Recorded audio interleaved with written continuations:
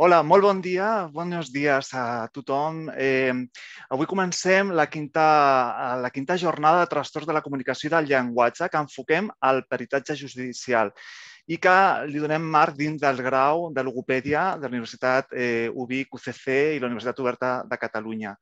Today we are going to speak in English, so you are welcome to the fifth workshop on communication disorders, focusing on forensic examination of the developmental language disorder, and which is related to our speech and language therapy program from Universitat Oberta de Catalunya.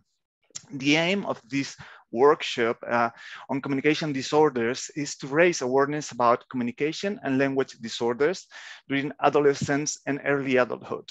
More specifically, we will discuss the role of speech language therapists in justice system, which is quite recent and quite innovative and working with young offenders and forensic populations.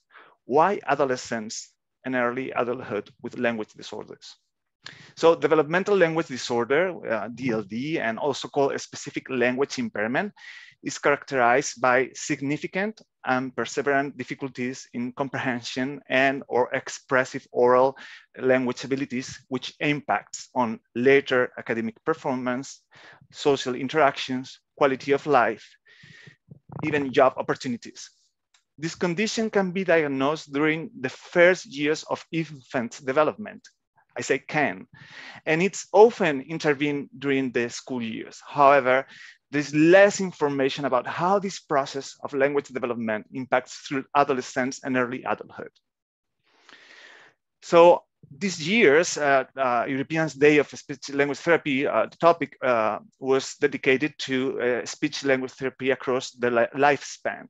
So I thought it was a good idea to focus on adolescence, which is quite often obliged. So, and moreover, recent research has shown that there's higher prevalence of young offenders having language conditions. So that's why we're focusing today on forensic examination of DLD in speech language therapy. May I just give you a few quick information so you can write your doubts and concerns or your questions in the chat, and my colleagues will transfer these questions. So I could tell them to our participants, to our speakers. And today it's my great pleasure to start our first talk with Professor Karen Bryan, who will make the opening speech about speech, language, and communication difficulties in young offenders. Professor Karen Bryan works at the York St. John University as a Vice Chancellor. She's qualified as speech language therapist from the University of Newcastle.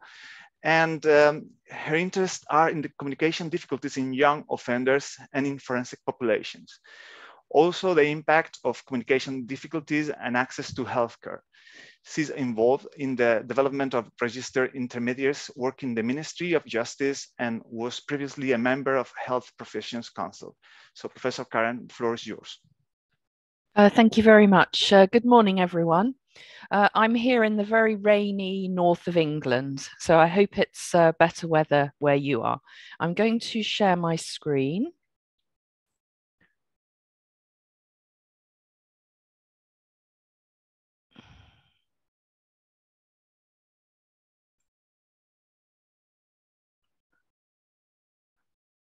We can see your screen now.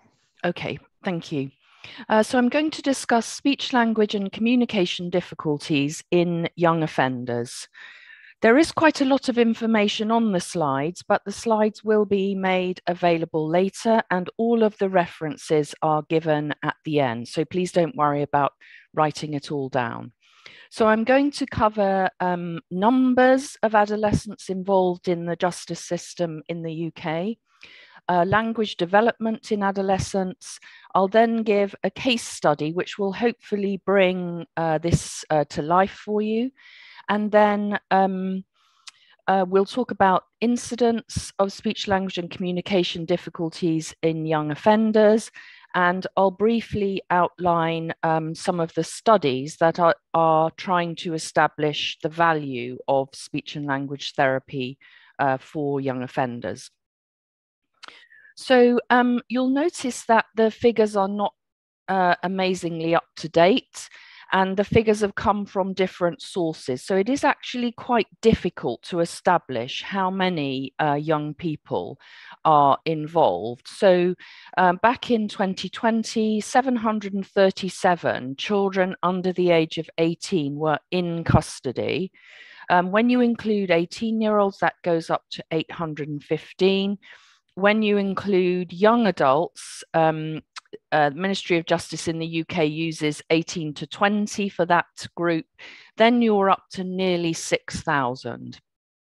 And if you look at community services for young people who have offended or who are considered to be at risk of offending, you then see 99,000, so a very significant number. We do have to be careful in England and Wales because those services will be working with children who are at risk of offending. So not all of them have actually offended. So we can see quite a significant population there. So why do we think there is this link with communication difficulty and education? So there is very, very strong evidence that children who start school with language difficulties are at risk for literacy difficulties, also behavioral problems and psychological problems. And in particular, not being able to understand at the level a child should be understanding at makes it difficult for them to take part in education. So they become very vulnerable in relation to education. So I've tried to think about this as a compounding risk model. So if I show you on the next slide, what you see is if you have reduced oral language, then you're at risk for literacy, i.e. learning to read and write. Both of those are risks for education. And then once you're not benefiting as you should do from education, then you start to have risks for your mental health and also your behavior. And all of these are risks for offending. So the key risk is the reduced oral language, but you then see these compounding risks, which are all related. So I think that's quite a useful way to sort of understand what's happening in some of these children with developmental language difficulties. And of course, it's particularly going to impact on those who are not receiving intervention or whose problems are not being recognised. And certainly in England and Wales, this is a very significant issue. So many children's language difficulties are not recognised. So we do know now that speech, language and communication difficulty is a risk factor for offending. This doesn't mean that all children with developmental language difficulties will go on to offend, but it is definitely a risk factor. So Brownlee's and Smart's longitudinal studies, these are really good quality. They followed children over many years and very convincingly showed that language impairment is a significant risk for offending. And more recent work by Winstanley has also shown that early speech and language therapy intervention decreases that risk. And that's a really, really important study.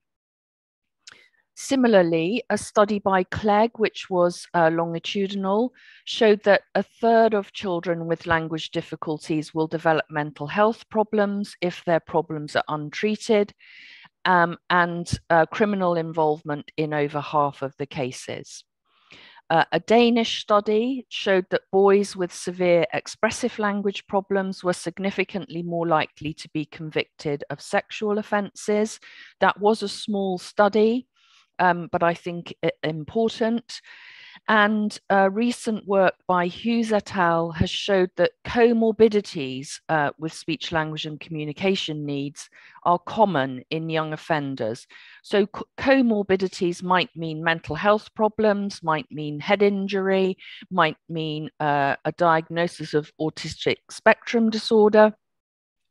So that shows that it's really important to have detailed neurodevelopmental assessments when people are presenting in a complex manner. And you'll see that later in the case study that I'll present. And when we look at populations who are involved with criminal justice, we find lots of other factors which may be making life very hard for these young people.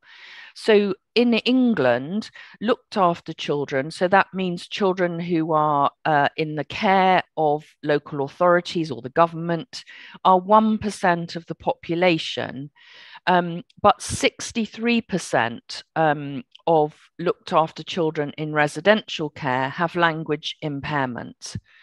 33% of boys and 61% of girls in custody have a care background. So you can see it's 1% in the population, but 33% for boys, 61% for girls in custody.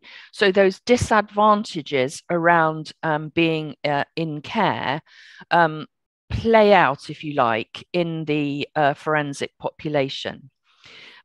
If we look at children who are facing school exclusion, again, 60% of those children, so this would be the final exclusion from school, no more schooling. 60% of those have significant speech, language and communication difficulty. So again, what you see in the population is these compounding risks that are sort of piling up for young people who end up incarcerated. And if you look at the educational background in young offender institutes, so these would be custodial settings for young people who have offended, have been found by a court to have offended and have been sent to a custodial setting for young people. What we see there is 88% of boys, 74% of girls have been excluded from school. 36% of boys and 41% of girls were 14 or younger when they ceased to attend school. In the Youth Justice Service, 25% of those who are incarcerated have special educational needs. 46% are recognised as underachieving at school, and 29% have difficulty with literacy and numeracy. So again, we see these problems linked to language difficulty overrepresented. So essentially, many of the young people who are incarcerated in England and Wales are not benefiting from what we call the protective effects of education.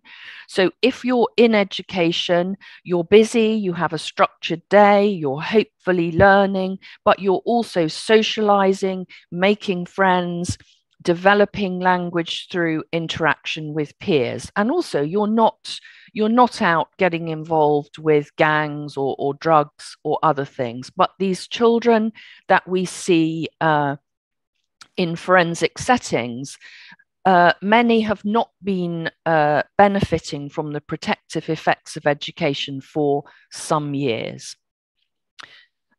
So in relation to language, adolescence, so the period that this forensic population of young offenders, they're in adolescence still.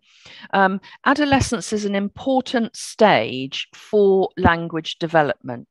And it's relatively recently that we have come to realize that language development doesn't cease around sort of 13, 14. It carries on. And I'll show you in a few moments that we also have more recent evidence for brain development, which is supporting this later language acquisition. So through adolescence, language is developing in 4 key areas. Semantic knowledge, which semantics refers to meaning. So semantic knowledge is increasing via direct teaching, via contextual abstraction and vocabulary development. So you're reading, you're learning, you're talking in class, and so your semantic or meaning knowledge is increasing all the time. Your grammatical skills or syntax are also increasing. So you have, through adolescence, a longer sentence length and increased inter-sentence cohesion. So you can use more complex structures, such as embedded sentences, but also the inter-sentence cohesion means that you can describe something, you can tell a story, and it's coherent from sentence to sentence, as well as those sentences becoming more complex. So in other words, you can do a lot more with your verbal language. So it's not surprising that when we look at narratives, again, we see increased coherence. So younger children can give you a narrative, but it might be a little bit, it might lack coherence. It might dot around in the order, or it might miss things out and slot them in later. You can understand it, but you have to work that bit harder with younger children. And also, very importantly, pragmatic skills. So the ability to use language increases significantly through adolescence. So you become able to understand, for example, sarcasm. That's really quite complicated in terms of both the language usage and the cognition. And also you become able to understand, for example, ambiguity, which you might use deliberately in certain situations. For example, if you don't particularly want to answer a question. So very significant development, and much of that development is underpinned by language usage at school, not exclusively, but that is important. So what you see also alongside acquisition of this later adolescent language is significant social development. So refinement of verbal and written skills is essential to life outcomes, such as academic achievement, passing exams, employment, and in the end, employment gives you financial independence. So this later language acquisition is very important.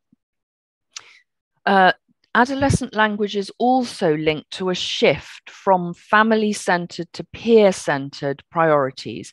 So as a young child, much of your interaction is within the family. With an adolescent, much of the interaction is around friends. Language development is gradual and subtle, and it reflects the shifting demands of schooling, but also of social life. And research suggests that adolescents with language difficulties are vulnerable to problems with peer and family relationships, but also, not surprisingly, vulnerable to failing to cope with the demands of school. If you're trying to go through school with all this social development and language development, and your language skills are not at the level they should be at, you're clearly disadvantaged. So we do know that this adolescent language development is linked to changes in brain structure and function. So the grey and white matter in the prefrontal cortex develops throughout adolescence, and that part of the brain is associated with skills such as self-control, planning, multitasking, decision-making, self-awareness, and social interaction. We get an increase in white matter. White matter wraps around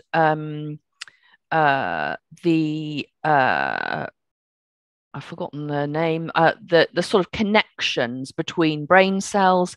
So that speeds up myelination, which facilitates faster transmission between brain cells. So that helps you to be able to use more complex language, more complex cognition.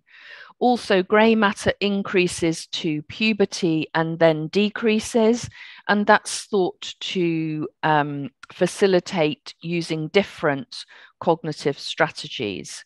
That's a lot to take in, but if you look at this diagram, you can see there the prefrontal cortex here, and then the temporoparietal sort of junction and temporal pole. And these areas are really the vital areas for expressive language and for comprehension. So we can see that there is key development happening in these focus parts of the brain throughout adolescence.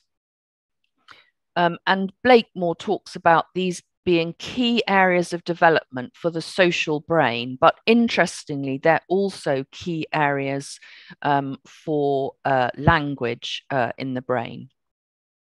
So we've got that nice tie-up between the disadvantages, if you like, the language difficulties that you see in the offenders, and then what should be happening at school, what should be happening in terms of brain development. So you can see that the picture is quite complex.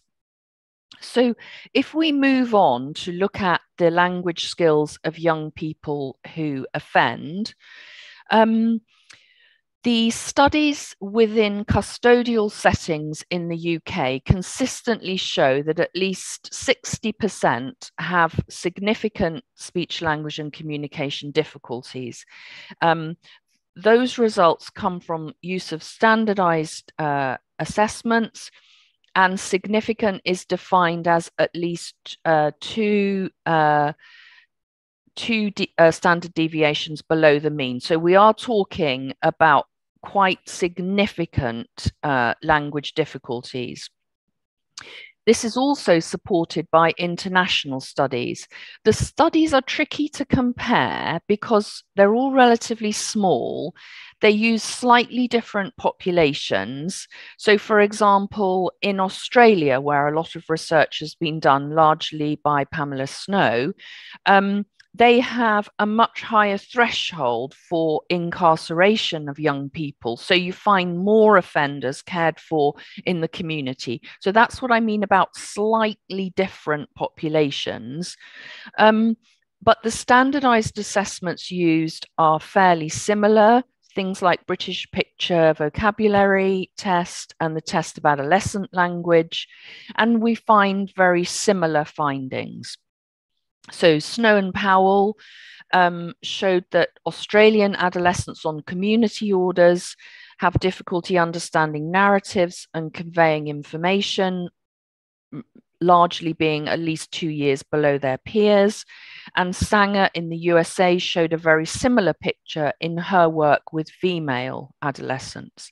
So we see this quite consistent picture of a very high level of speech, language and communication difficulties in the young offender population.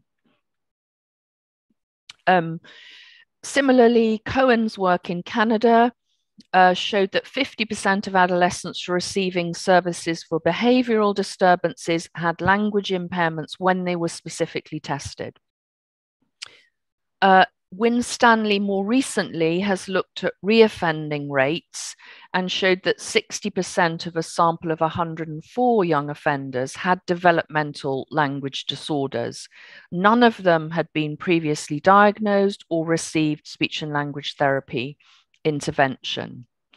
And she showed that of those young people with developmental language difficulties, 62% reoffended compared to 25% of the offenders who didn't have language difficulties. The study also showed that the developmental language difficulties were a stronger predictor of reoffending than other factors. So again, this study is showing very clearly that we do need systematic assessment for speech, language and communication needs or difficulties in young people who come into contact with criminal justice services, and crucially not just those who've actually offended and been incarcerated, but those who have that earlier contact with usually community services. So if we think about what this means for a young person, it can be very hard for people with communication difficulties to navigate the communication demands of the justice system. So you have specialist language, unfamiliar vocabulary, and also complex legal processes. So for anyone with communication difficulties, that's a particularly challenging context. And there are quite a lot of studies recommending reducing the language demands.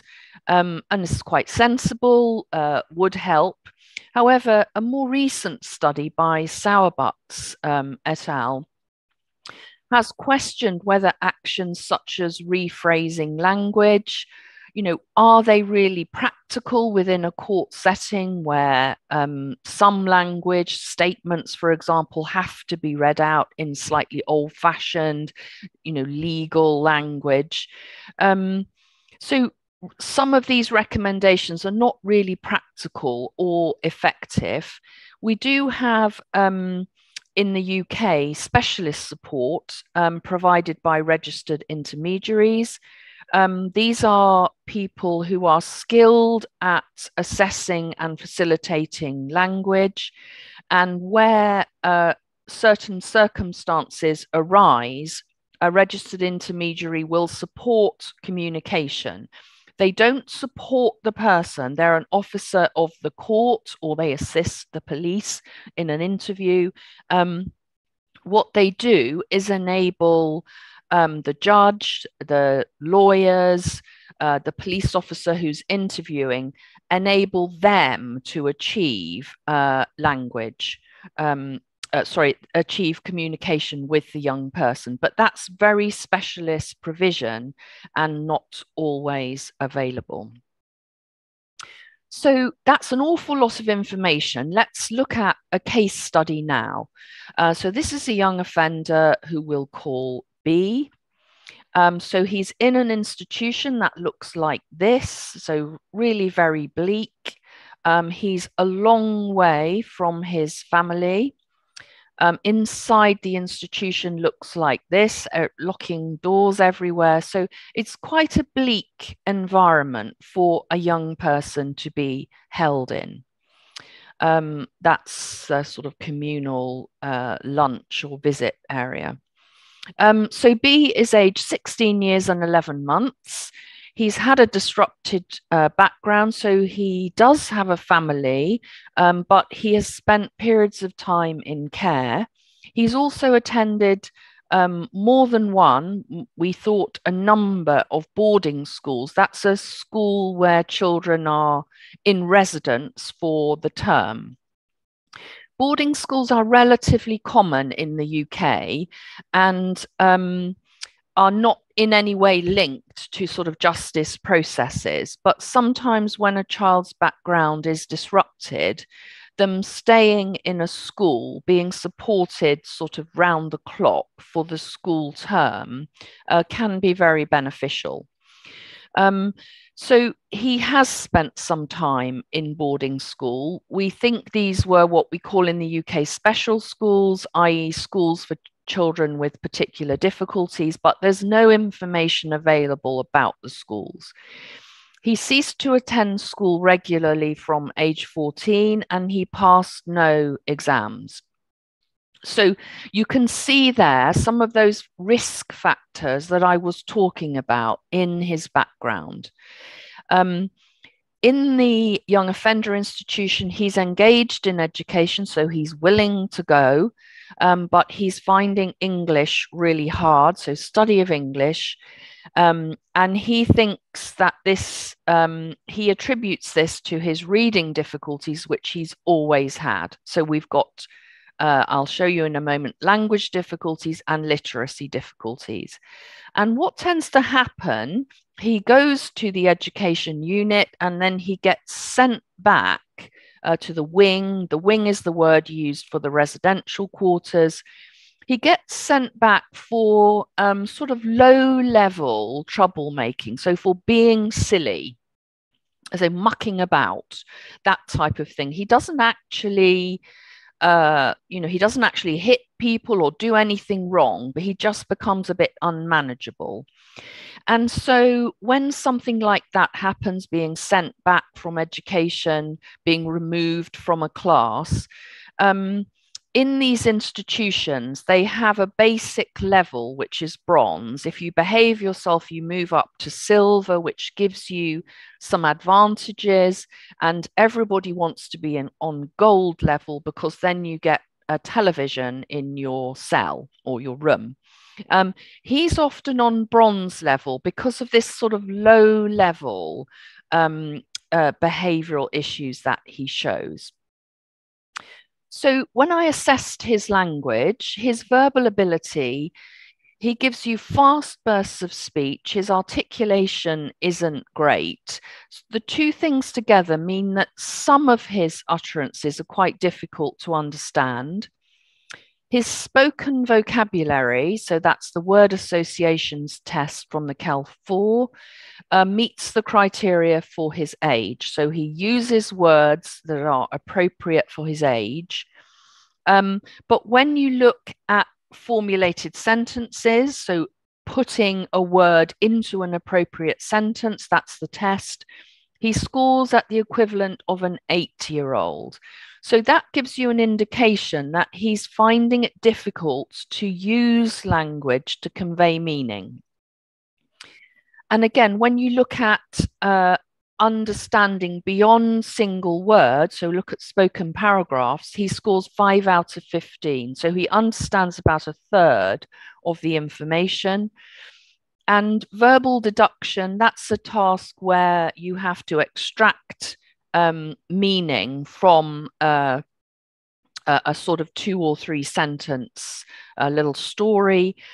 He fails that task. So again, he's okay at single word level, but when you look beyond that, he's got difficulties which show up on these standardized tests.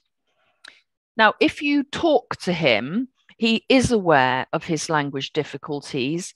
He will tell you, for example, that he gets stuck on words. He can't always tell people what he needs or wants.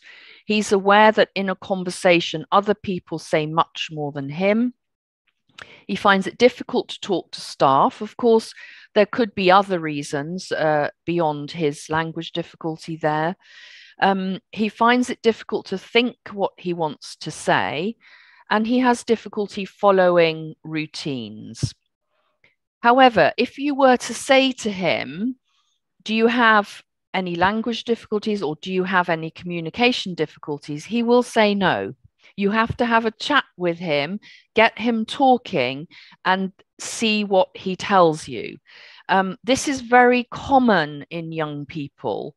They don't want to be recognized as having problems. That's seen as a weakness in these sort of environments. But also, we have to be really careful as speech and language therapists about closed verification questions where the required answer is obvious.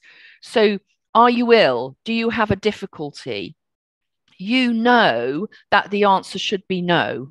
You want to be healthy. You don't want to have difficulties. So we have to be very careful about using those questions. And actually, when you look at how young people are assessed, for example, by a psychiatrist, by prison officers when they come into an institution, there is a lot of use of these closed verification questions. And so staff will tell you, well, I asked him and he said, no, he didn't have that problem.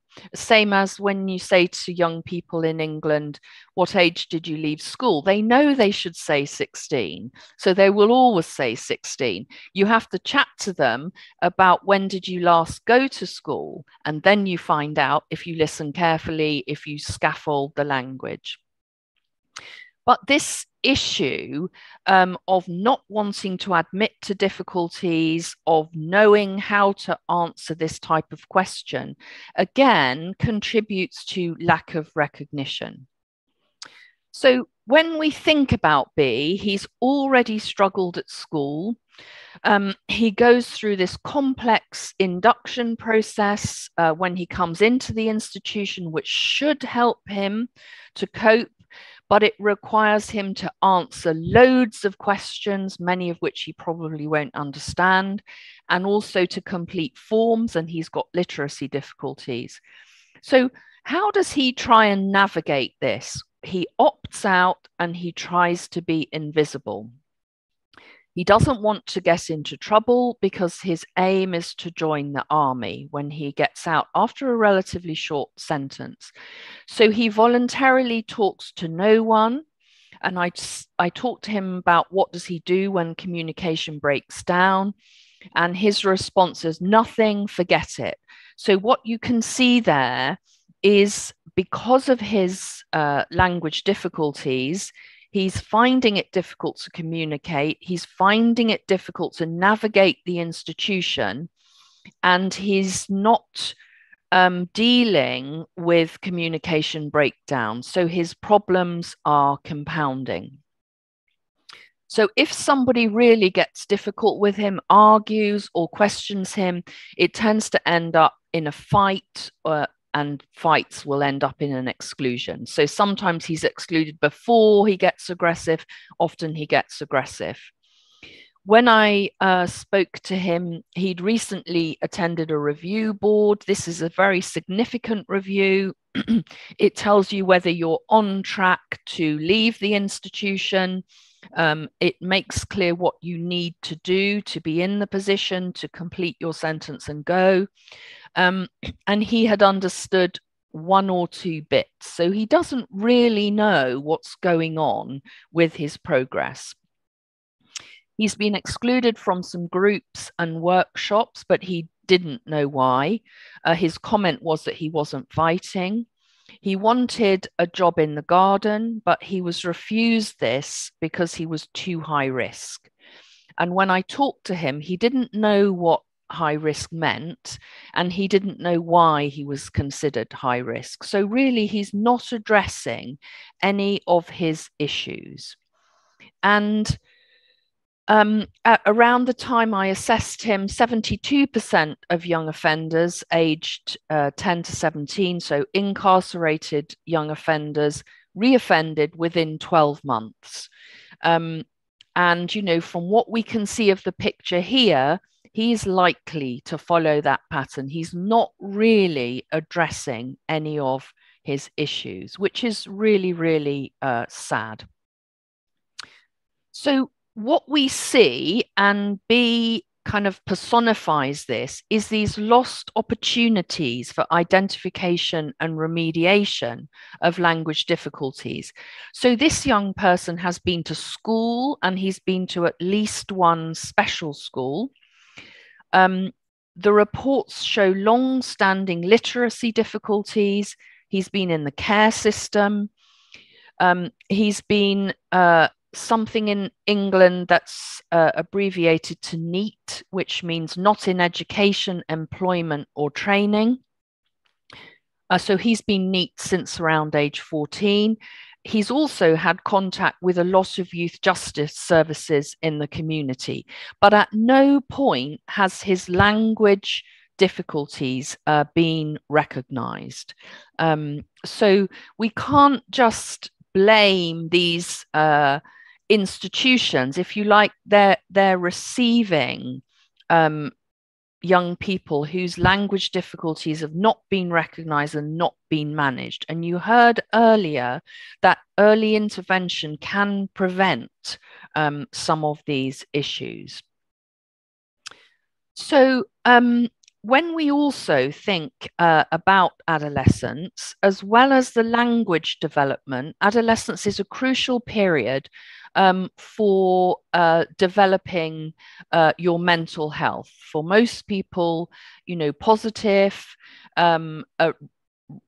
becoming more resilient, being able to rationalize difficulties, learning to cope, learning to self-manage. So all of that is also happening in mental health, but in adolescence, but in adolescence, language difficulties and mental health problems can be quite difficult to separate. Also, many mental health disorders originate in the adolescent period. So people who go on to have lifelong problems with depression, schizophrenia, etc., the origins are often in early adolescence, and we know that this is a crucial period for language development. So it can make language difficulties and mental health problems difficult to separate. So just to give you an example of that, if a young person is depressed, then they will not be interacting verbally as would be expected. So is that a language difficulty? Is that difficulty associated with the depression? It can be quite difficult to tell. Also, any language difficulties will compromise or make much more difficult verbally mediated assessments. That means any assessment that involves me asking questions and you answering. If you have a communication difficulty, that assessment is automatically much more difficult for you. And also verbally mediated interventions. So an intervention such as counselling or psychotherapy largely happens through discussion. So again, you're going to be disadvantaged in terms of benefiting from those verbally mediated interventions. Also, in the adolescent period, language difficulties are often attributed to other causes. So behavior problems are recognized much more easily, particularly in school environments, but the underlying language difficulties are not recognized. So the label becomes behavioral problems rather than language problems. So I'll move on now to talking about just a small number of studies that have tried to establish the value of speech and language therapy within youth justice services. So we have something in England called the Intensive Surveillance and Supervision Programme, delivered by a youth offending team in the community. So you go into this programme, probably you've offended more than once. It will be low-level offending, but you've done it several times, and you are at a point where unless you make some changes, you are going to go next time you offend into a young offender institution. So if you like, this is a very intensive program, and it's designed to stop people tipping into the custodial system, which clearly has a lot of disadvantages. So an established program within a youth offending team had, for an experimental period, a speech and language therapist 3.5 days a week added to the intensive surveillance and supervision program. So what we wanted to do was identify language and communication difficulties in this subpopulation. We wanted to plan and coordinate intervention to address individual communication needs and evaluate any changes in the language skills post-intervention. So we screened everybody who came in for, I think it was a 12-month period. We managed to see everybody except 3 for very particular reasons. So we did a brief self-assessment, and we also asked the key worker to carry out the self-assessment. Self-assessment has some drawbacks, which I'll mention later, but it can be useful.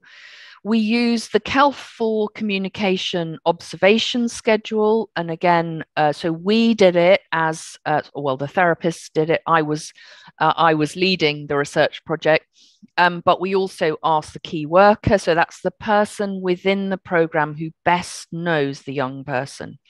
You would probably ask a parent or a guardian if they were in the community. We used the verbal reasoning deduction task, and we used the Broadmoor observation of communication.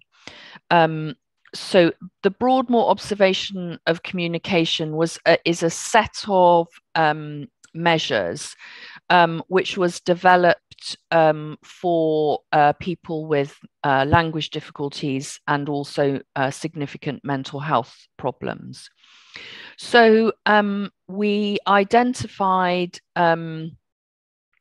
58 of the 72 young people that we screened had a profile suggestive of communication difficulties. That's all we could conclude from this screen. They were aged 11 to 18. Most of them were excluded from school, or they were in some kind of alternative program within schools for children recognized as having behavioral, emotional, and social difficulties.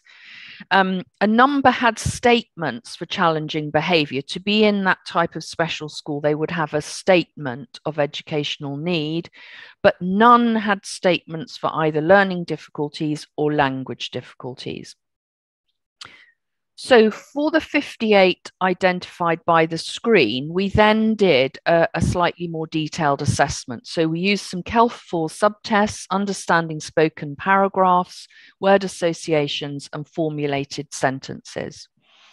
And 65% of that group had profiles indicating that they might benefit from speech and language therapy intervention. And what we saw was that their comprehension delays were the most likely to be unrecognized by the team. So what we did then was to design interventions for the 65% that we had assessed. A few of them were seen directly by the speech and language therapist, but most of them had a program delivered within this very intense program. So we looked at things such as listening and understanding, using language at an appropriate level, but also supporting memory skills, teaching vocabulary, and using other strategies to aid understanding. So we would incorporate those into, for example, existing group work. We would also use sessions with people like the key workers to work on expressive language, fluency, narrative, clarity of speech, vocabulary, giving instructions. So that was individualized, but little of it was actually delivered by the speech and language therapist. There's only one of her, and she's only there 3.5 days a week.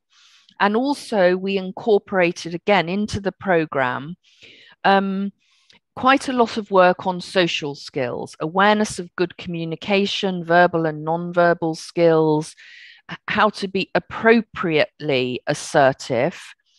So to say what you need to say, but to say it politely, and preparation for things like interviews and court appearances. So a lot of the speech and language therapist's time was spent on designing programs and training the other staff to deliver. And she did some interventions. And so when it came to the reassessment, 20 of the 49 who received that additional speech and language therapy intervention within their program were reassessed as they left. So we didn't reassess those who breached their conditions, i.e. they entered custody or they reoffended or they moved away. So there is probably a positive bias in the sample. Obviously, for practical reasons, we weren't able to get at those people. But we do think that it is important to recognize that we were largely reassessing those who'd successfully gone into the program and were leaving that program rather than re-entering custody. Although some of the ones who moved away may have moved away for very positive reasons. And so what we saw was 75% of those reassessed had improved on their language assessment. The other methodological issue here is that there was no control group. Ethically, we couldn't have justified not intervening. This was one of the first intervention studies, so it wouldn't really be justified, but it really is important to be clear on that. The speech and language therapy input was positively viewed by the staff in terms of enabling them to help these young people with language difficulties to understand the offender treatment programs and participate. And also, when we look at the retest result, which is very positive, we can't say it was due to speech and language therapy. We have to be careful to reflect that what we're seeing is the total contribution of the program with the speech and language therapy input added. But we couldn't absolutely say it was the speech and language therapy that caused the language improvement. But it was fantastic that we could demonstrate that improvement in 75% of the reassessed group on the standardized tests. And more recently, Snow and Woodward in Australia have conducted a phase 1 clinical trial of one-to-one speech and language therapy intervention delivered in a custodial setting for young offenders. And their results are really interesting. They showed that the intervention was effective and the young people engaged well.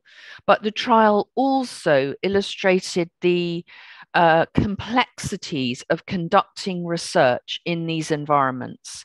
So complexities of service delivery, sudden changes in routine that make the research pragmatically really difficult to deliver. So clearly we do need more studies on speech and language therapy intervention itself. So this is my final slide. Just to summarize, speech, language and communication problems are common problems, and they are a risk factor for educational difficulty and involvement in criminal activity, and also a risk to mental health. But we do recognize that that risk can be mitigated by speech and language therapy intervention.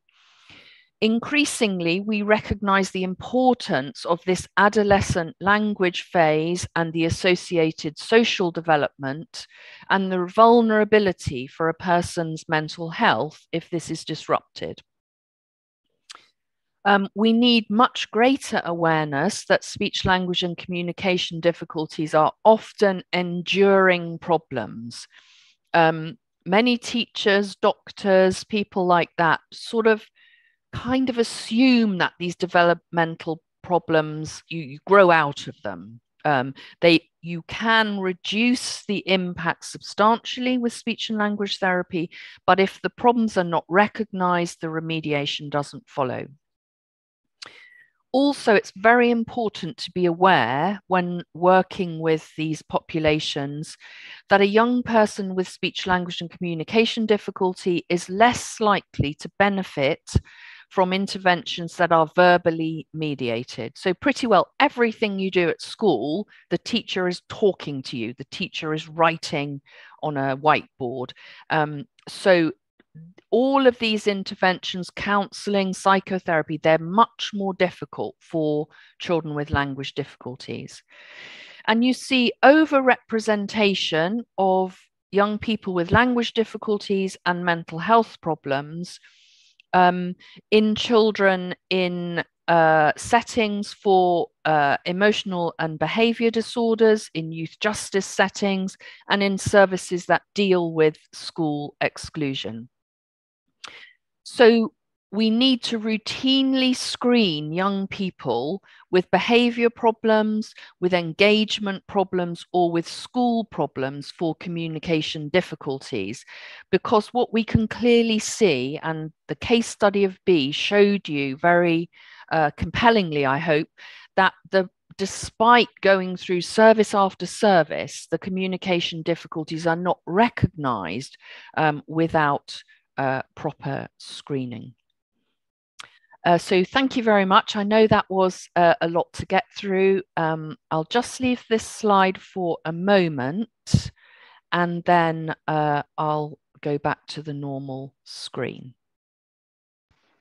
Are you okay for me to take the presentation now? Okay. Okay, Karen, thank you so much. That was a terrific talk and a great amount of information, and very greatly, it really helped us to understand which are these difficulties and what maybe tracing the next steps, which I don't think in our context in Spain, it's pretty we are not that aware, I think. And so while people from the audience are thinking about questions, or maybe any of our speakers are also welcome to raise any question if you want to.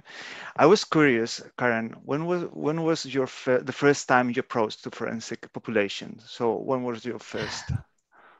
It was around probably I think it was 1998. It shows I'm very elderly.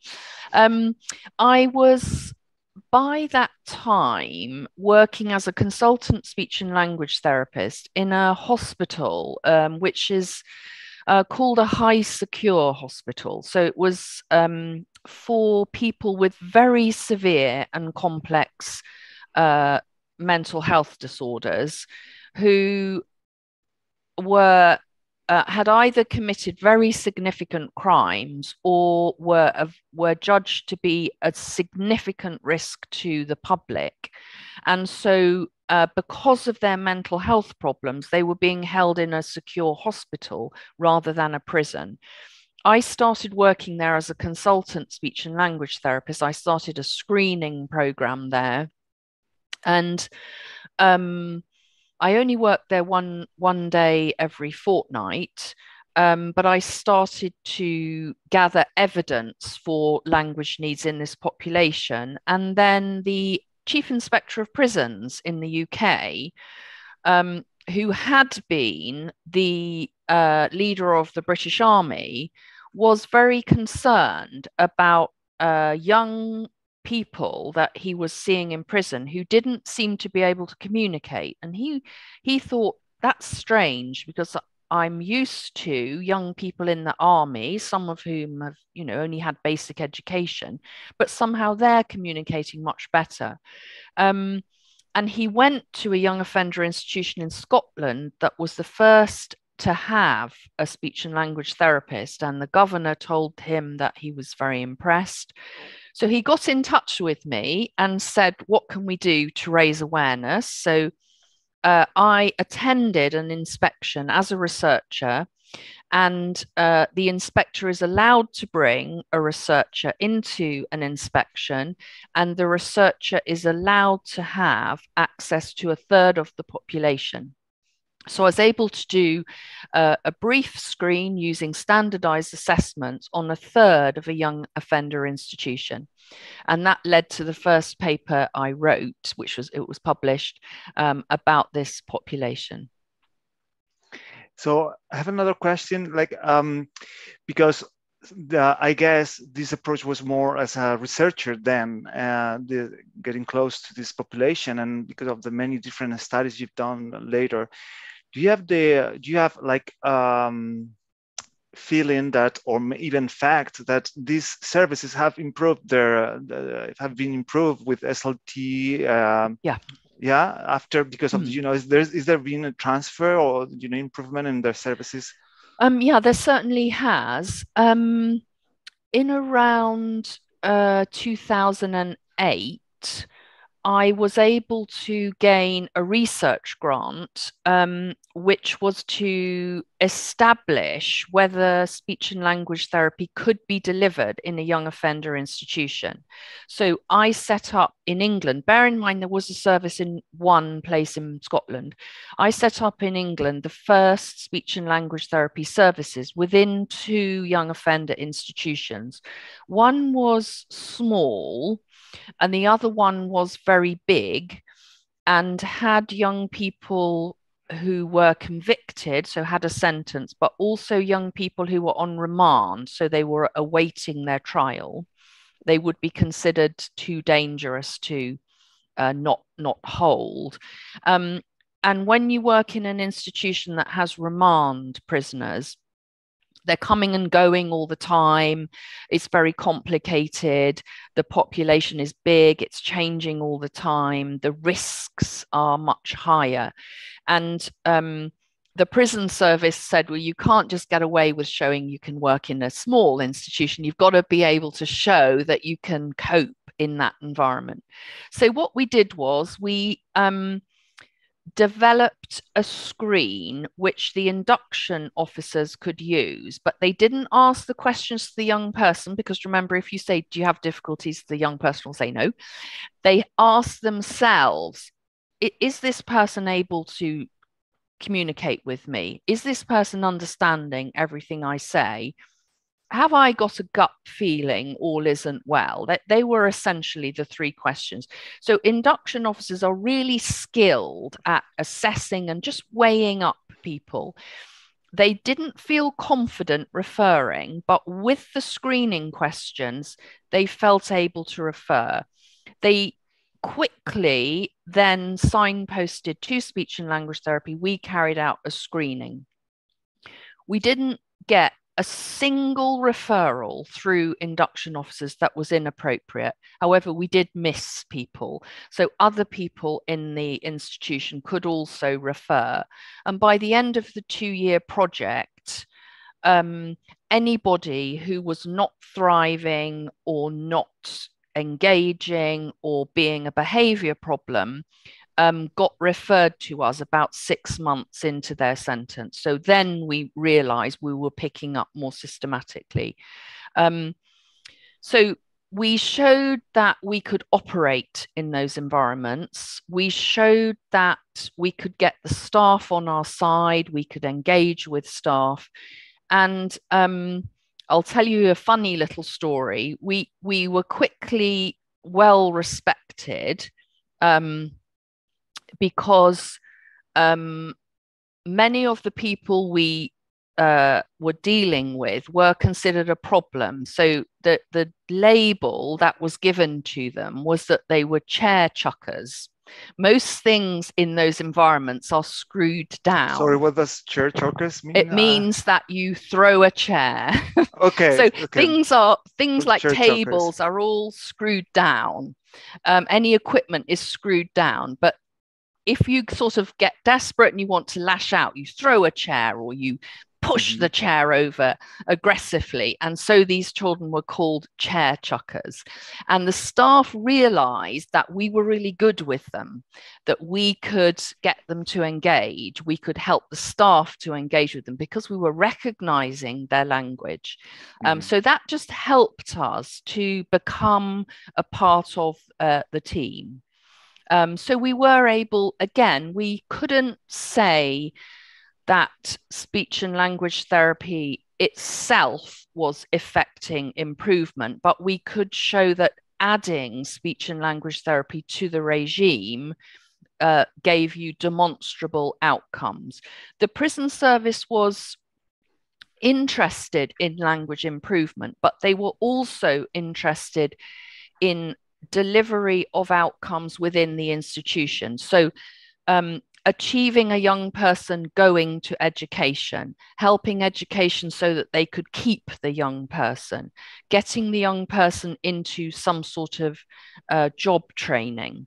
And what we might be doing is working with the staff to make sure that they were aware of the language difficulties and facilitating, for example, understanding.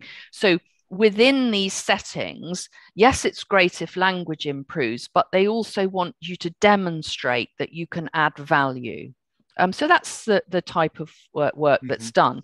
Others now, such as Pamela Snow, are getting the funding, and of course there is an evidence base to start to justify what I would call proper clinical trials, which is really a very significant development for the field. I also say that you also changed the point of view from those workers, isn't it? There was like an impact on the workers there, and how you look at those people, and that was so. How you've been talking about that in your presentation, but how can we really differentiate between mental issues or their behavioral problems and when, so maybe there's also need of working with together with psychologists, with other professionals, and also raising awareness with in the psychologist background about or even educating psychologists about language and language assessment and how that can impact in other behavioral and other issues. Yeah, I mean, I think differentiating language difficulties and mental health difficulties is quite difficult. You know, if you have somebody with schizophrenia, whose language is disorganized, you know, differentiating between that and a language difficulty is quite hard. But in a sense, you can demonstrate that a language difficulty is in the mix. You can't get to a sort of causal position. I think that because it's difficult for people who are not trained to recognize communication difficulties in the way that speech and language therapists are, a key part of our role is raising awareness among other staff. So, you know, when I was working at the High Secure Hospital, in all the work and the services I've run in young offender institutions, training up the staff is really important.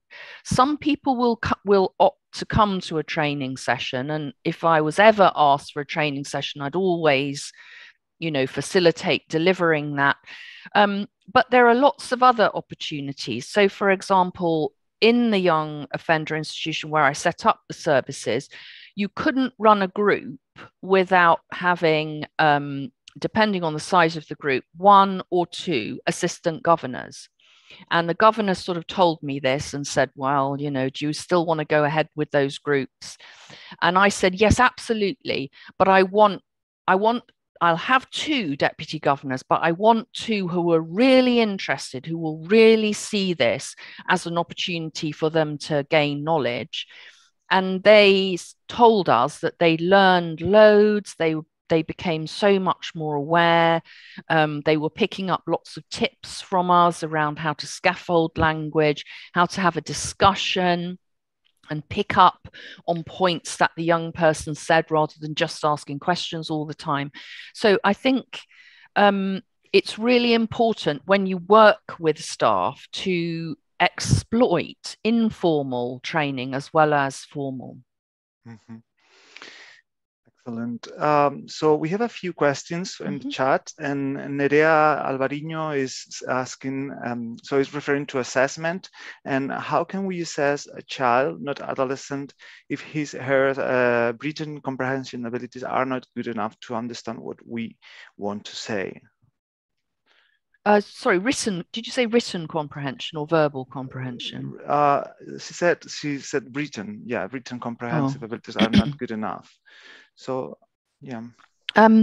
So if you take a test like the test of adolescent language, TOAL, or the CELF. The CELF, yeah, we have the CELF here in Spain. Yeah, you have the CELF.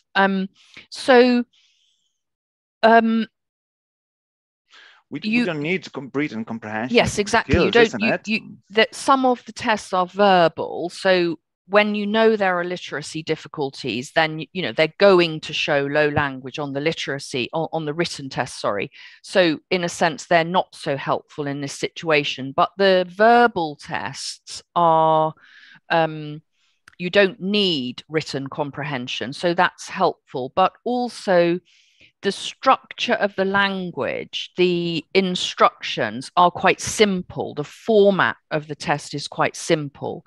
So you may have to explain very carefully. You may need to break down the instruction. You absolutely need to check back that the young person has understood, but those tests are constructed to try and help you get around that problem. And obviously, if the child is much younger, there are play tests, that sort of thing, which would really help you with that issue. Yeah, I guess like as you explain your talk, and we are going to continue talking next roundtable, is like adolescents.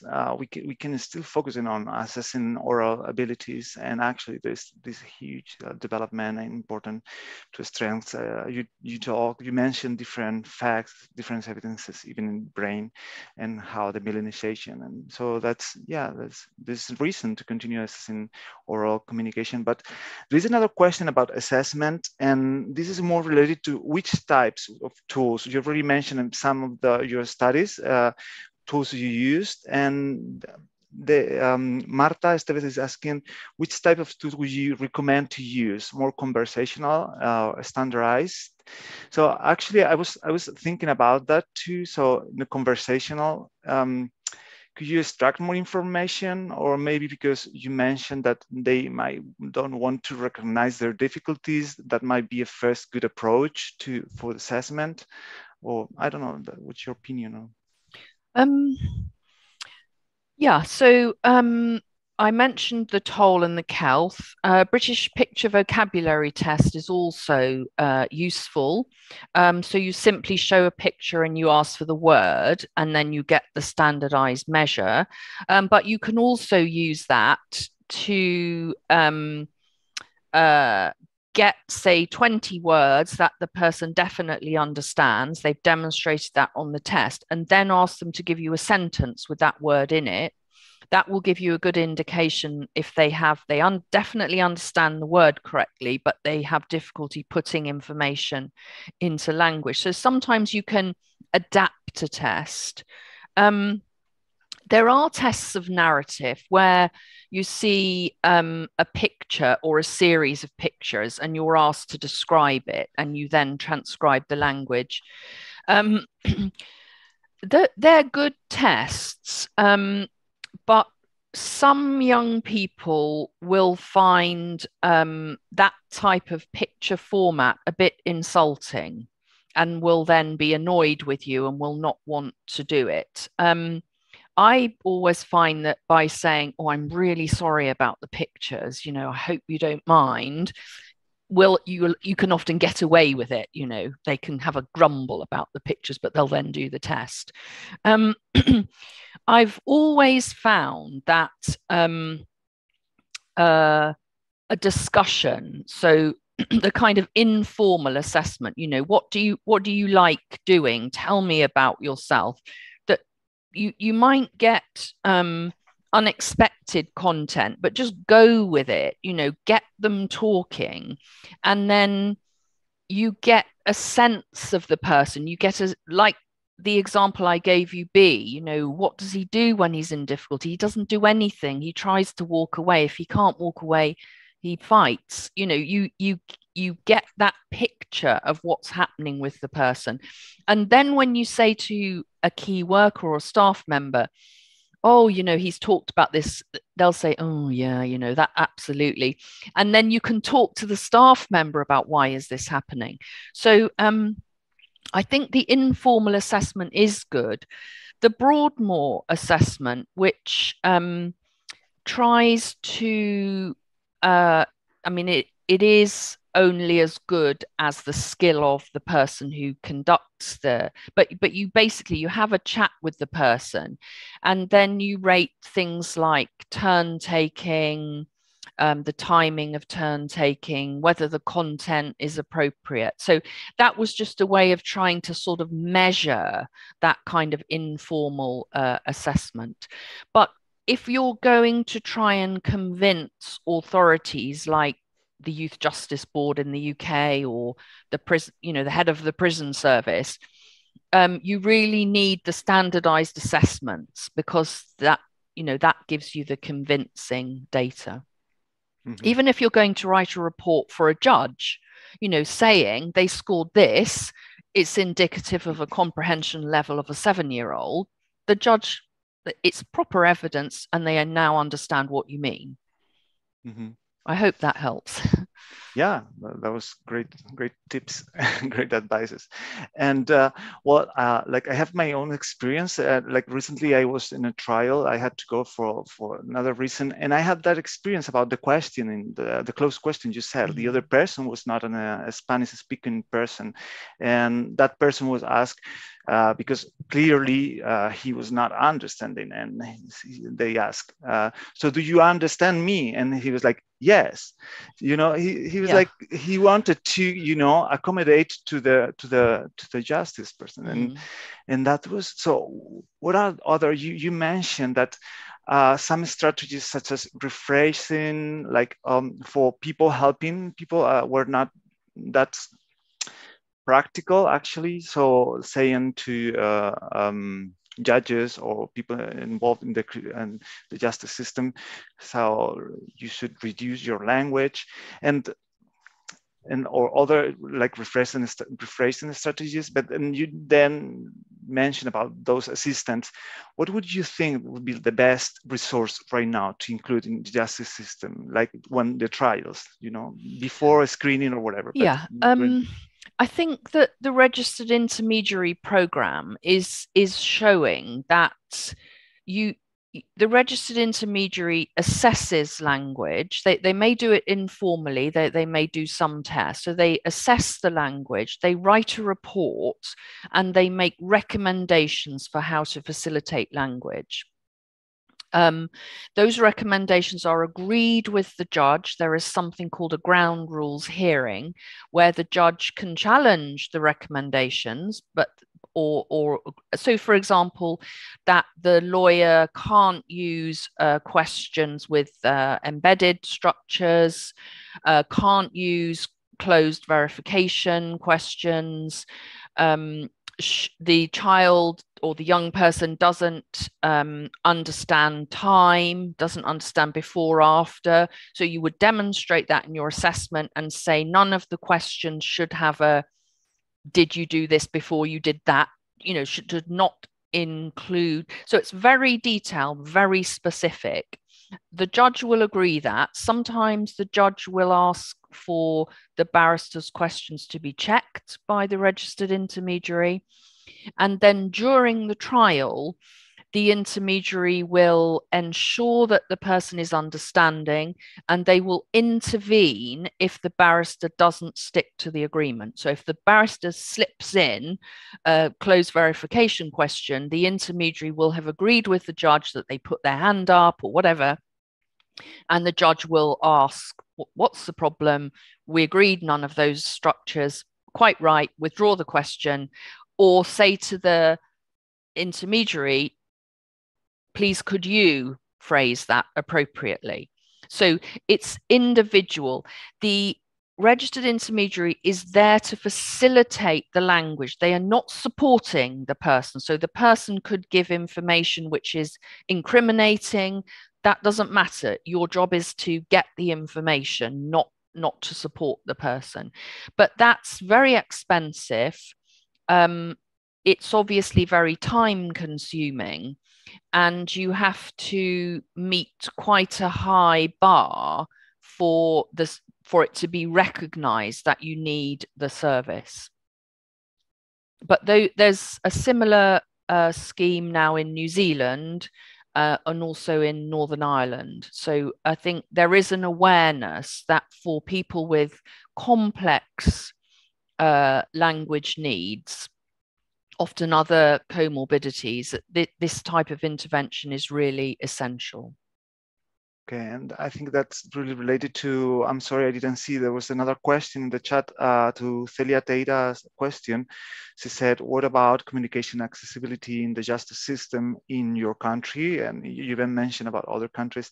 And are alternative systems considered for testifying? Okay. I mean, I think the registered intermediary system has demonstrated that this type of help is needed, but we're constantly frustrated by failure to recognize the language problems and then not using an intermediary.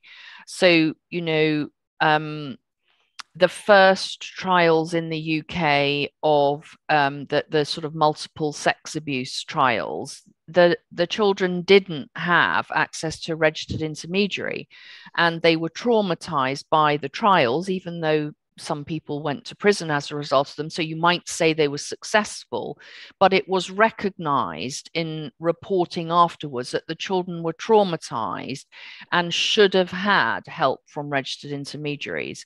So now, if there are these trials which often have very vulnerable young people, multiple defendants, each with their barrister, now a registered intermediary would be involved. And in some of the more recent trials, it's been agreed that if, say, there are 6 defendants, 6 accused people, each with a barrister, they can't have 6 lots of interviewing with the victim or the witness. They have to have one barrister for all of them, and there will be a registered intermediary. So we are making progress, but it takes time. Of course, also, registered intermediaries are being asked to train police officers.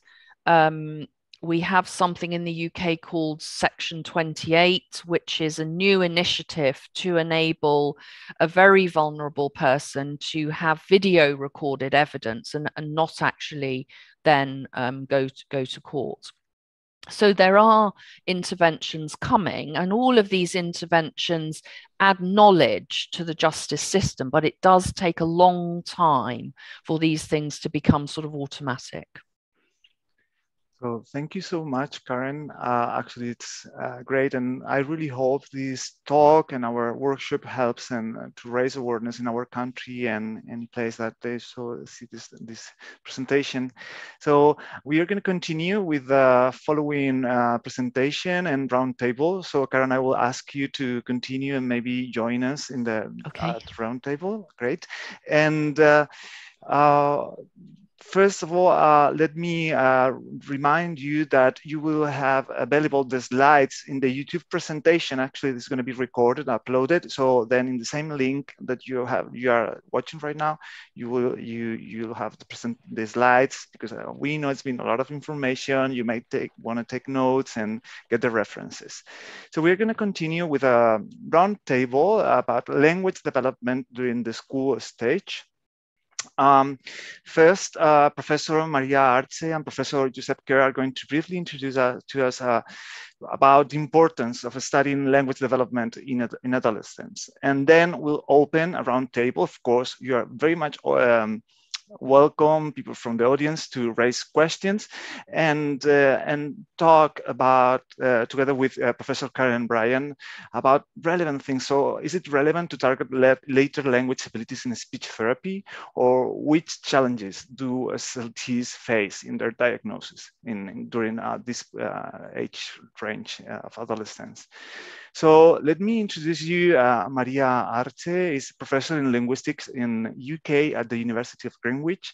She obtained a PhD in theoretical linguistics and language acquisition under the supervision of Tim Stowell and Violeta de Monte. Her research falls within the syntax semantics interface, focusing on tense, aspect, argument structure, and copular verbs. And she has studied these topics in the grammar of Spanish, their cross-linguistic variation, and acquisition. And actually we met because she coordinates an international research group to study the language development during the school years and to promote awareness about language needs across population sectors and countries. And let me introduce you Professor Josep Quer. He is an ICREA research professor at the Department of Translation and Language Sciences of the Pompeu Fabra University, and where he leads the Catalan Sign Language Lab. His research focuses on different aspects of syntax and semantics of sign languages, as well as Romance languages and Greek. So he's a member of the research group Atlas, and that starts in the NIAS, which is the group that Maria is leading. And he has led the projects of SignGram, different projects from Cost Actions, Horizon, and national grants. So the floor is yours. Thank you very much for being here. Okay, thanks, Alfonso. So shall I start sharing, I imagine? Yes, please. Okay. Right, can you see it all right? Yeah. Okay, thank you. I think you need to share the slide now, like the presentation mode in the slide. Yeah, I am in presentation mode. You share the screen, but yeah. Now, okay, now we can see it. Okay. Okay. Perfect. So now, all right, perfect. All right, well, thank you very much. As Alfonso has just said, I am a syntactician by training, but I am here because one of the latest adventures has been to organize projects around the development of language in the school years. And Josep and I are here today presenting on the research and the program, the agenda that we have started in the Netherlands with the colleagues that you see on the screen. So with Angelique van Hout, Alex Perovic, Janet Scheffer, and Petra Schulz. We are all linguists, focusing on different aspects of language development and language properties. And that is because we have an interest in different populations, as he said. So in this talk, this is going to be a very brief talk, and I'm going to focus on some of the aspects that Karen and Alfonso have hinted at already. The fact that we need to raise awareness about the fact that language is not finished its acquisition process in early childhood, but that language continues developing importantly into the school years. What we have took the decade of 6 to 16, but that decade is only because that covers what is typically the period of mandatory schooling. But I added the 3 dots to signal that of course, language continues developing. We, in our team, we are raising awareness about the need of interdisciplinary teams, and in particular about the need of including linguists who can bring detailed about the development and possibly contribute to assessment details as well to improve all the system around language development. And we are also working hard in raising awareness and enthusing activism in the fact that Karen has mentioned repeatedly in her in her presentation about the fact that language needs are not recognized enough across situations and across sectors, across countries.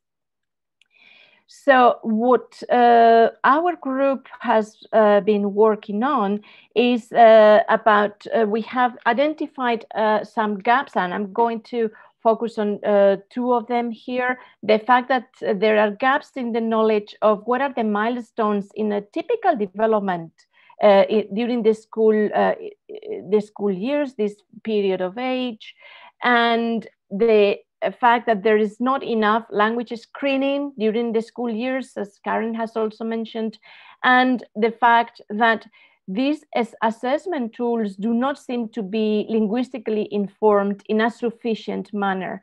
So if we all together pulled our forces together, then all these the tools that we need and the culture that we need to change so that the young population gains in having recognized all the linguistic profile, all the situation would improve. The relevance for this, we've talked a lot about it, is because having an identified language needs are at the root of all these problems that are related, as Karen has presented, the poor school performance, the mental health issues, antisocial behavior, unemployment, and finally, in some cases, even criminal behavior. So our goals are these three goals: raise awareness. So we are working hard in raising awareness, and this is something that Josep is going to speak more about. The need to tackle different populations as well. We feel that many times some populations are forgotten, and Alfonso has mentioned an occasion when he went to trial and he had a non-native speaker going through that situation. So what happens with non-native or multilingual speakers? We are working on establishing language developmental milestones for this period of age, and we are raising our voice to say that linguistically that language assessment could improve if we increase the level of linguistically information in them. And I'm just going here now to focus, to give you some very light touch on why we need to put the emphasis on language acquisition in this period of age of the school years. We know, and we have heard as well before, that of course it's now a no-brainer, but still we need a lot more of awareness about it, that there are some phenomena that develop late, right? In the lexicon, so abstract nouns develop late. For syntax, Karen has mentioned the narrative abilities, the complexity of the sentences, and of course in semantics, the way in which you can bring all those pieces together. What we are doing in particular in this part of our research agenda is to go into much deeper detail, bringing the knowledge that has been accumulated in the linguistics literature. We are not saying that we are going to do everything from scratch, but part of our duty is going to put all the knowledge together and crossing the bridge and bring it to other spheres of knowledge and disciplines like speech and language therapy. So I'm just going to, what we have here is just an example of something that has been very well researched in the linguistics field about something that develops late, that is acquired very late. And with this, what we want to show is that we are trying to go beyond abstract and vague-ish notions as long sentences or sentence complexity or embedding. So what we have here is a slide about an illustration about the acquisition of the quantifier itch, right? So this was an experiment, a linguistic experiment, where children of different ages were presented slides, and then they were asked, if I say each boy is washing a boat, is it true if I show you the picture on the left? Or is it true if I show you the picture on the right? This is the classic linguistic comprehension task. And then they are supposed to say yes on the left and no on the right. Well, when these authors looked at the results, they saw that kids were not accurate, highly accurate, until the age of 10, which is very high, right? It's very late. So the reason why we are bringing examples like this is to show there is a lot about language. There's a lot about language that happens to be acquired very late. And we are talking about typically developing kids. So typically developing kids acquiring nitty-gritty like this very late. This also is leading us to question the diagnostic tests and see, okay, what if we paired and put together what we know about linguistics with what is assumed in language tests. And here I'm going to speak only about one feature that we have identified at the moment, because as I said, we are now in the beginning of the project, of the research agenda. And for example, looking at a test like SELF or KELF or TROG, we are finding some misalignment in terms of the phenomena that they are addressing and the age that it has been assumed that these phenomena were acquired. If, for example, this is an example from the KELF 5 in a task on the page of 5, for these items. So these are real items from the test, item 19 and 23. And if I pick one, because we've mentioned before in Karen's presentation, the difficulty with time ordering, right?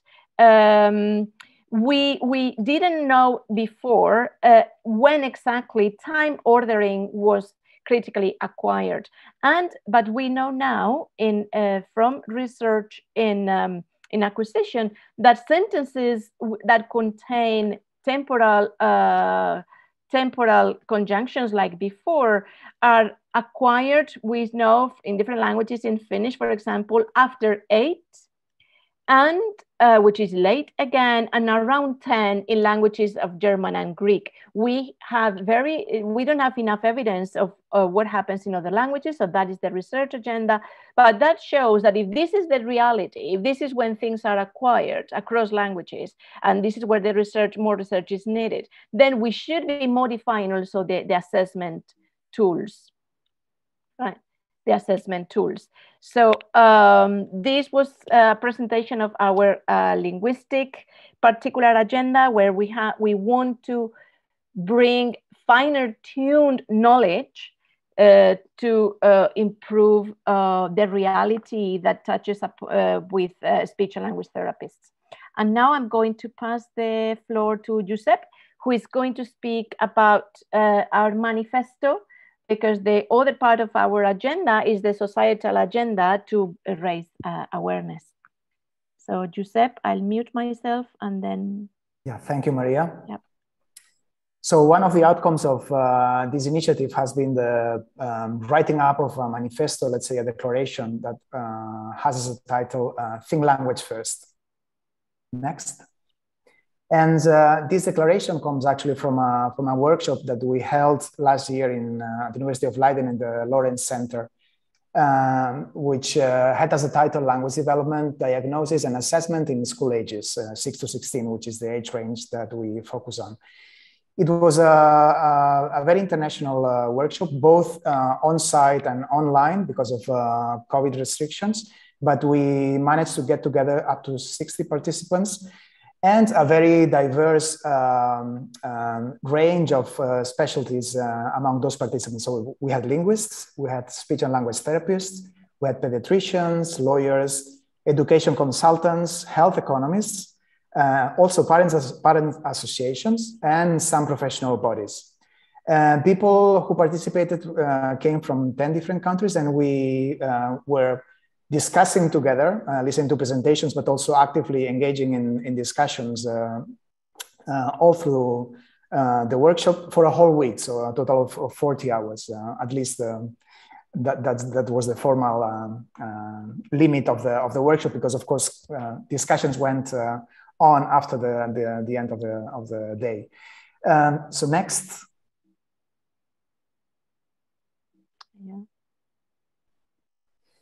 As you can imagine, I mean, one of the targets of this workshop was to have some kind of instrument after we would finish the workshop that we could use for lobbying and for, I mean, in each one of the countries that were represented at the workshop and beyond, of course. So we went to a manifesto that had to be international, but also intersectoral, so including both academic and non-academic perspectives. Given the nature of the range of participants, it should also be interdisciplinary, because that's also one of the main goals of the initiative. And we also discussed at length the need to have a linguistic focus in the initiative, because that we felt as organizers that this was missing in much of the let's say practical in practice. And as we said, we focused on school age, including these adolescents years. So at the workshop, we had some brainstorming sessions that actually provided a lot of material for writing up this manifesto. And then after the workshop, which I mean was very intense, and we had to work on it for a couple of months. And some people contributed to it very significantly, among whom the co-organizers of the workshop, Professor Karen Bryan, Professor Helen Harris from Utrecht University, Jean Gross, who is a UK government advisor on related topics, also Derek Mann, who is the Director of Policy and Public Affairs of the Royal College of Speech and Language Therapists in the UK, and Professor M. Baker from the University of Amsterdam. Let's say from the input that we got from the workshop, plus the input we got from this, from the Atlas group, enlarged with input from these colleagues, we came up with a text of a two-page manifesto that we will briefly present next, not in its real form, because it would be too long, but we created a sort of a summary of a landing text for you to get a gist of what's in that manifesto. So we start out from a vision where we want to live in a world in which every child has equal opportunities to achieve their best. Language is seen as the gateway to quality of life and educational attainment. So this can only happen if the ability to develop language is well supported. So this is where we want to get. The facts, you know most of them, some of them have already been discussed here today, but just to highlight the ones that are mentioned in the manifesto. So language needs are more common than people think.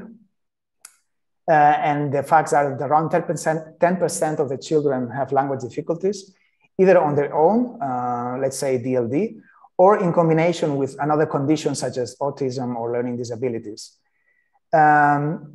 Then we have the population of deaf children. Around 95% of that population does not have exposure to language early enough in life. And this leads to delayed and atypical language development, or even to language deprivation in some cases.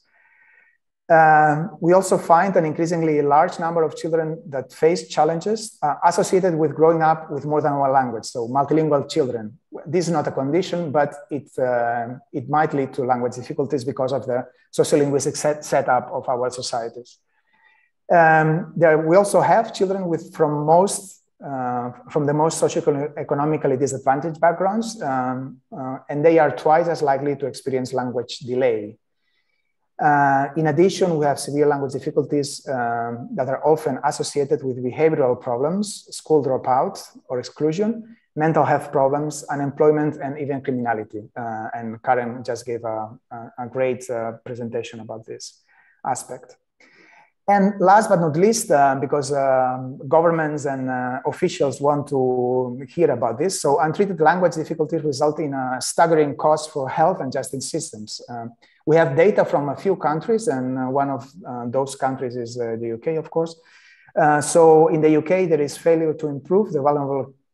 So the calculation is that failure to improve the vulnerable language skills of a current cohort of 3-year-olds in the country leads to a cost of 330 million pounds later in life cost for society. and as you understand, this is an estimate of all kinds of services these adults in the future might need.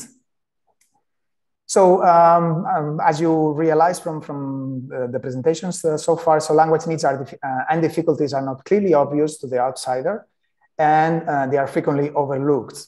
And they constitute thus a lifelong invisible challenge. And this is our challenge as a group as well. So next. What we propose as a starting point from this manifesto, and which involves a lot of work in the future to deploy all these actions, we want to work with international stakeholders in order to raise public awareness of this invisible disability and to get it properly recognized. We also want to improve identification of language needs by providing reliable language screening measures and introduce assessment of language at all critical points of transition in the school journey, which is for most of it lacking so far in many countries, at least in many of the countries that we know of. We also want to train and support professionals in education, in health, in social care, and in justice, so that they can recognize language challenges and they can address them adequately. And finally, we would like to call on decision makers to develop policies to ensure that children and young people with language needs are properly identified and supported throughout the school journey and beyond. And as you see, the manifesto is very ambitious because it tries to cover all kinds of language needs and all kinds of different populations that face language needs in different ways. But we think that there is a need for the recognition of the whole issue of language needs, not just like addressing scattered groups, which it might be efficient, but drawing attention to the overall issue of language needs is a major need currently. The manifesto exists. It has been signed up by a number of people, and I think we can distribute it among among you. If you write to us next, Maria. If you write to us to this email address, thinlanguagefirst@gmail.com, and if you want to adhere to, it will be displayed in the near future on a website that is being created right now for the whole initiative, Thin Language First, and there will be the possibility to sign up. But if you want to read it even before that happens, just send an email to us. And with it, the major goal that we have is to lobby at a national level, but also an international level, ideally at a European level. And associated to that, we are planning to have a launching event for this manifesto. So that was it. I don't know how long we took, but probably too long. Thank you very much for the attention, and we are open for questions and comments. And also for the invitation to join the workshop today, of course. Thank you. Thank you so much, Josep and Maria, for this nice talk.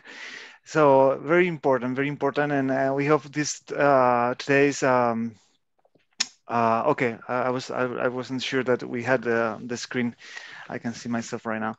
And I'm going to ask Professor Karen to join our conversation because she formed part of the process of the manifesto, and I would like just to for the few we have about half an hour, 15 minutes, maybe. So first question that I don't know how you want to address it, like maybe each of you can talk about it, or just one person, or we can see how can we answer them. So why is it important to have an international research agenda to study language development? Why is it important to join forces from different countries? That would be my first question to you, Maria, Josep, and of course, Professor Karen, if you want to answer too. Can say something, and then Josep can complement. For us, I think that one of the reasons is because us being linguists, we are very much tuned towards language, contrast language and cross-linguistic understanding of phenomena. So it's never enough for us to see that we have understood one specific language case, one specific language phenomena. We are always trying to, we always compare it to how it works in other languages, because ultimately we want to understand the ability that humans have. So that is always inside our nature, and we and is part of us. And we didn't conceive also to change things in one country or society and then leaving all the others, where the rest of members of the group were part of, untouched.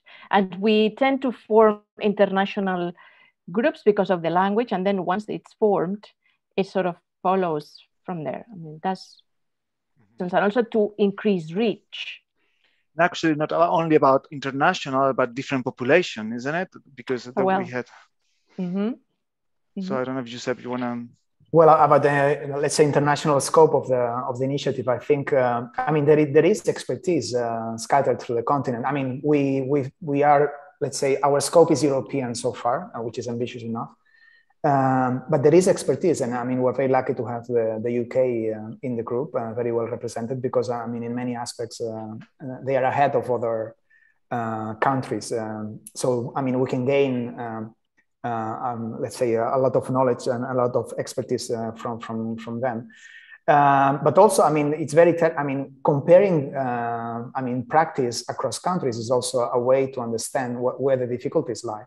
Right, because having SLT intervention set up in very different ways can lead to different outcomes, different results. So, and also different traditions. In practice, and also how practice interacts with academia to the extent that it happens. This might also be different across countries. So, the international dimension, I think, adds a lot to the initiative. Sure, because of course we can, if there have been some kind of solutions or ideas that can help to some countries and some clinical practices in different settings or contexts, so that might help others. Yeah. Okay. And then, there is a tension, of course, because it's related to particular languages, right? So the instruments are language particular, intervention is language particular. So you want to be international and cross-country, but at the same time you have to respond to your, let's say, local needs. But I think, it's a challenge, but it's also a way to strengthen. You are not alone. You have this international group of researchers that not only provides input but also supports maybe in policy, right, in lobbying.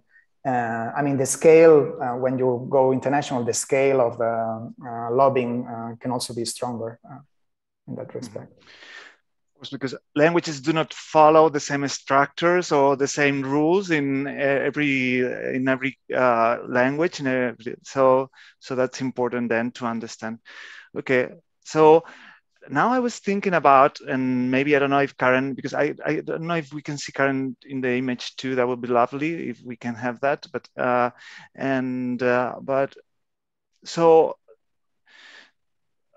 as sorry, I was thinking about the linguistic background of SLTs, and we were talking about comparing languages. And so how should we include, or maybe already linguistics are included in SLT programs, but as evidences from language development and linguistics are still developing, and we know that there's still more to do.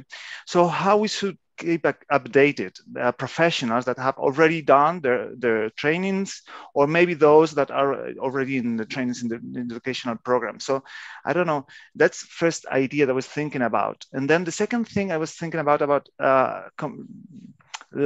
cross-linguistics comparison, linguistic use to compare different languages. Would that be something like this kind of applied linguistic would be something relevant for SLTs? Somehow, I don't know, is that might be interesting or useful for their practices? I don't know if you, Professor Karen. Yes. Okay, well, I think that speech and language therapy training does include linguistics, but that training is starter training. So we all have a duty to continue with our professional development.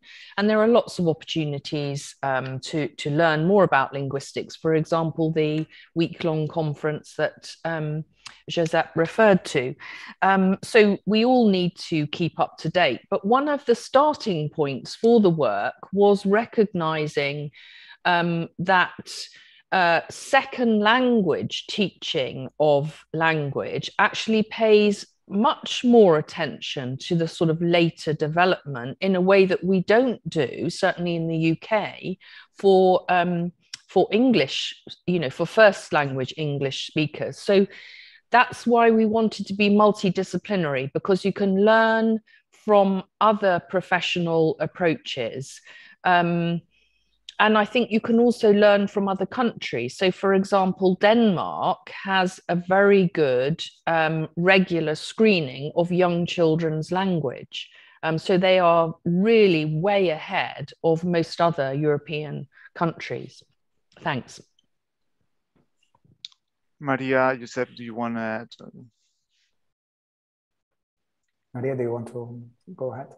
I mean, for us, I mean, we are also working including and collaborating with colleagues who at the moment teach linguistics modules in speech and language therapy degrees to see what kind of fine-grained detail is taught, because we tend to think that in these disciplines, the fine-grained detail may not be necessary.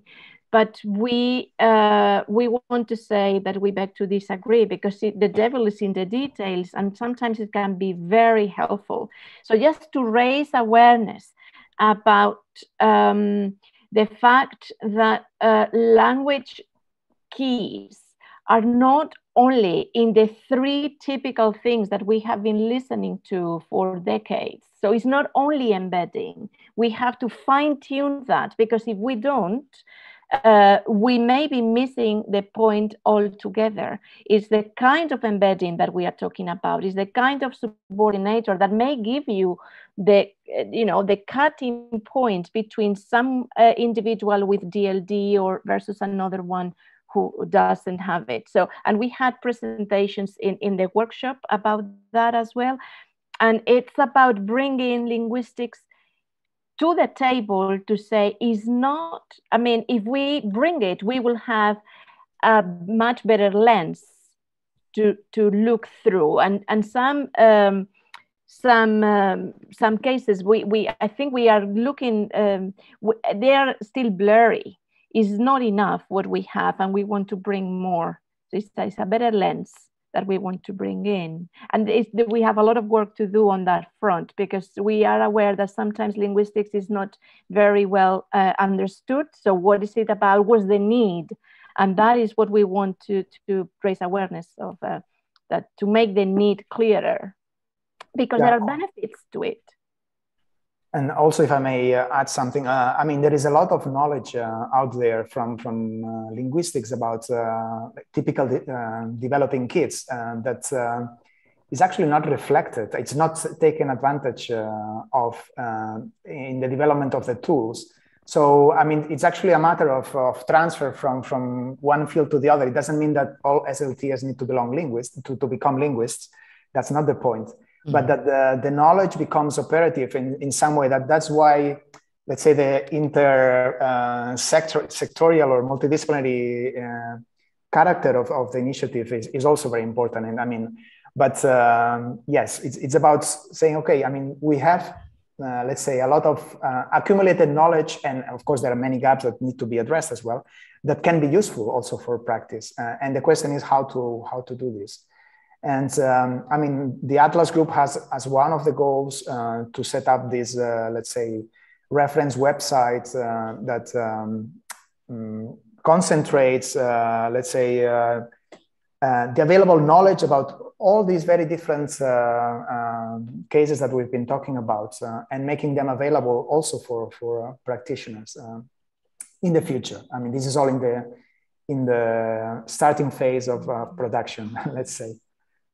Yeah. So, well, I think like from the experiences, so actually it's a way also I'm thinking about how to balance this fine-grained knowledge about linguistics and language development that seems to be really important to diagnose and really know which is developmental age of that kid, but at the same time with restrictions that clinicians have in the. So from your experience, from the experiences we heard in the workshop, I think like it's very different depending on the country. But I know, well, in Spain sometimes we don't even have time to assess, or we think that we don't have time to assess. We don't open the space to do that. So how can we balance that kind of tool that can be so fine-grained? So in my imagination, I think directed to something that's going to be time-consuming and is going to spend a lot of time with those restrictions. And so that those were things that we were talking a lot in the workshop, and how to balance that. I don't know if you have any thoughts about what could help. But for it, sorry, can I say Sure, something yes, quickly? please. Sorry. Imagine that we just managed to get the alignment between when something is acquired in typically developing kids and an item in the KELF. That's what we are talking about. Rather than increasing, it's a matter of getting things right, but after having paid attention to the detail again. So that wouldn't increase, you know, if the amount because of screening, because we understand the restrictions of life. But and I mean, probably let's say having a little bit more of training in linguistics in the SLT curriculum might be an improvement, because I mean, even if there is linguistics, I mean, there might also be one type of linguistics that doesn't address these kind of issues, right? Because linguistics, I mean, looking at language as communication, and that's probably too broad. I mean, of course, communication is a skill that you need to address, but looking at grammar, which is actually, I mean, the underpinnings of grammar are at the root of assessment. So yeah, it's important to get to this fine-grainedness. I mean, maybe not as an individual SLT, but I mean, the tools and the instrument should should have these incorporated into them.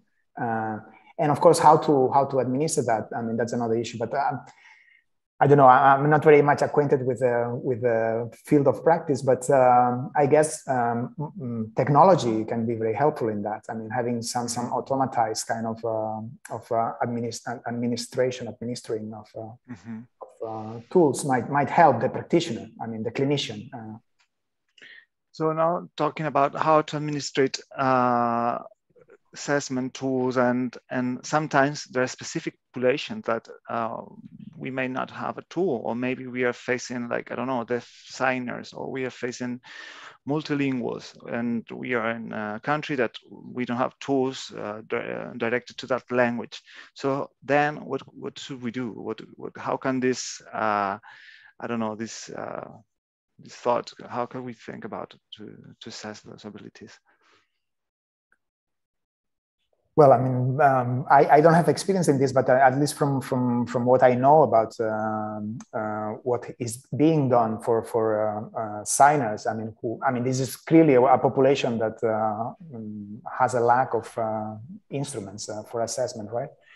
And what has happened, at least very often so far, is adaptation. Of course, I mean, if there is a good test that runs properly for one language, then the easiest you can do is, I mean, try to adapt that test to another sign language, right? But of course, I mean, I would say the goal is, I mean, to invest in these tools. I mean, to clearly understand that, I mean, you need a tool to determine whether a signer who has had a stroke has some kind of aphasia, right? Which is very different from the, and to have that available at the hospital, at the emergency room, because that's where the deaf signer with a stroke will arrive, right? Or to have, I mean, a protocol that addresses that, which is completely lacking these days. So, I mean, it's a matter of seeing the problem and realizing that it needs to be addressed. I mean, even if the populations are numerically small, right? I mean, number of signs is smaller than definition than the number of speakers. But this is just one of the many examples that you can come up with.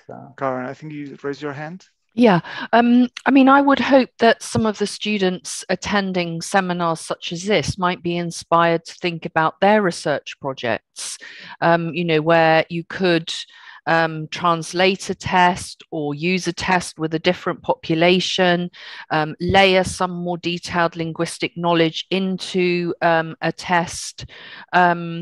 You know, that could be a really, really valuable project. But to give another example of what to do when there is no assessment, when I first started working at the High Secure Hospital, so this is people with very severe mental health problems, there was no test suitable for those adults. There just simply wasn't. So I started experimenting with, for example, the Mount Wilger, which is a test used with people who've had head injury, and the graded naming test, which is the pictures are drawn for adults. And some of the tests were hopeless because they were too complicated, that people couldn't understand the instructions. Some had pictures that were unacceptable. Some had parts of the assessment, like the Mount Wilger, which were really helpful. So what I did was we had a sort of specialist clinicians group that met occasionally. And so we had a session on, well, what do you do? What do you do? And immediately we could see 3 or 4 subtests that we were all using pretty much. So then we said, well, if we all use these and pool our data, because we were all in small populations, then we can have a look at whether this assessment is working.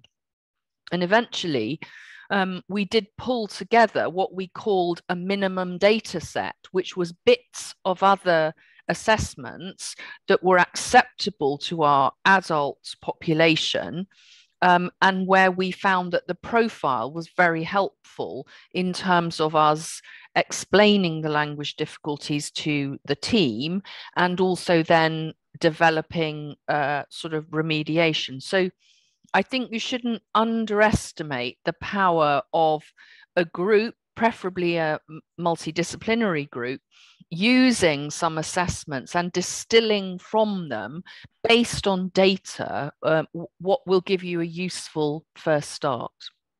Thanks.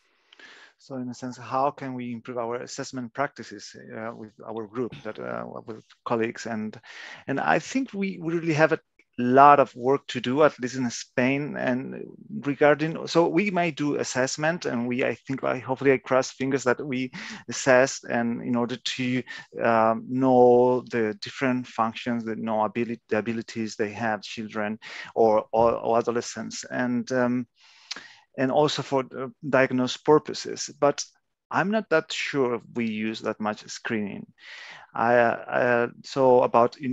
Maria and Nadina, they are SLTs, and they've been working in clinics, and I don't know, maybe they can talk about that later too, or say what they think. But from my experience, there are not, like in other countries that we learn in the workshop, that there are some countries that are applying universal screening. Maybe Karen can talk about that, and when it's used, and in school, or I don't know, in early intervention, how is used this screening?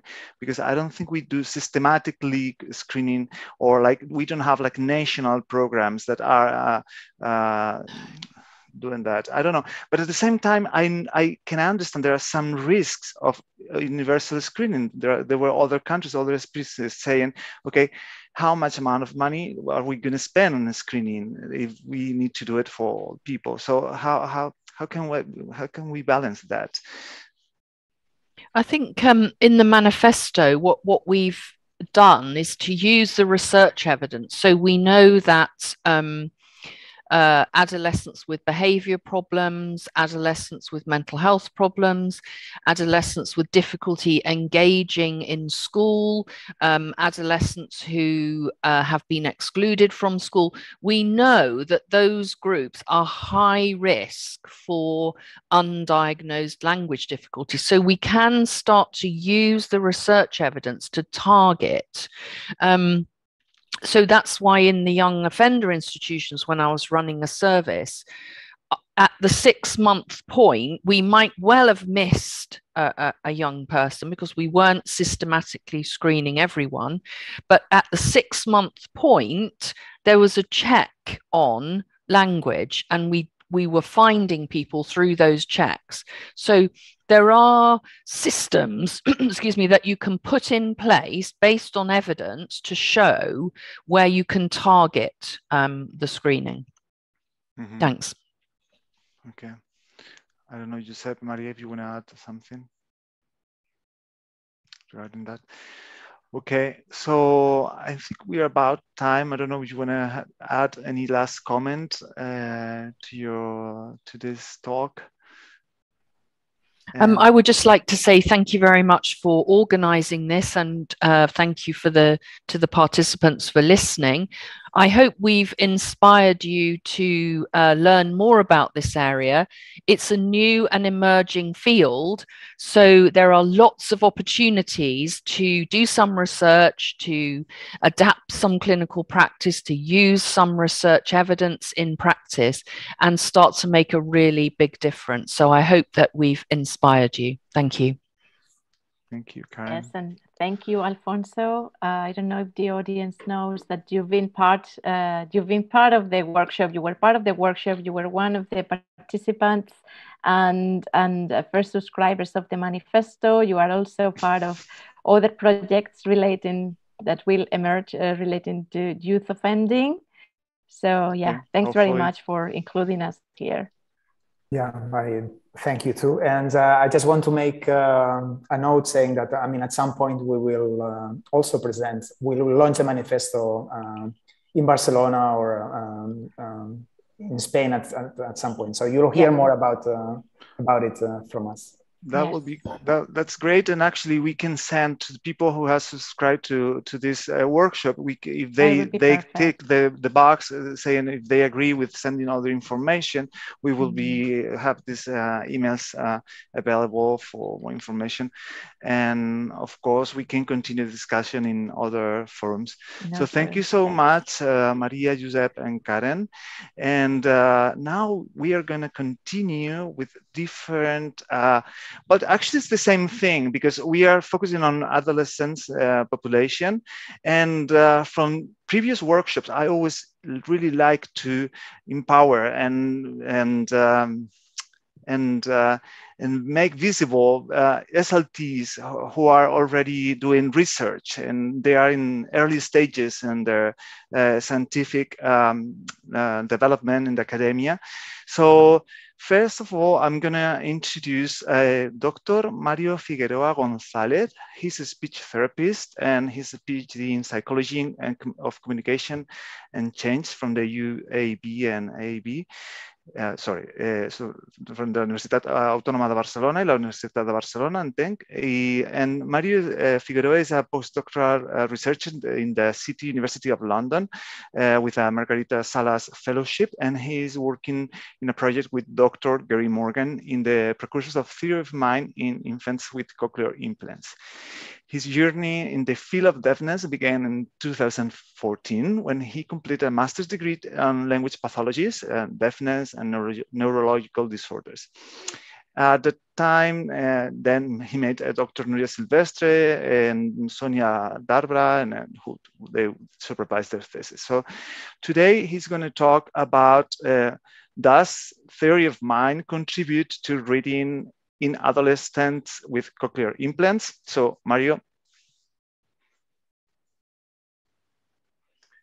we cannot hear you now.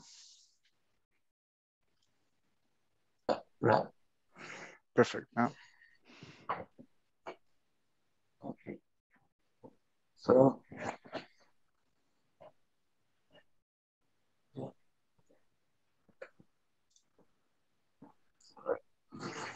we can see your slides now. All right. Thank you.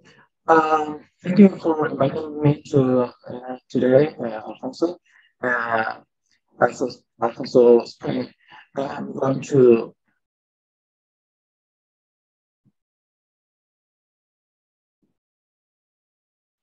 Yeah, we have some audio difficulties, so let's try to fix it. Take your time, Mario. Better to have a good audio. Now? Yeah, I think it's improved. Okay.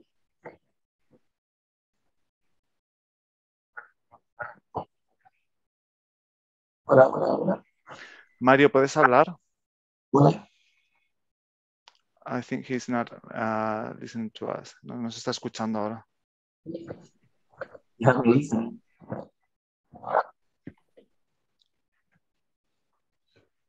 Están desconectados.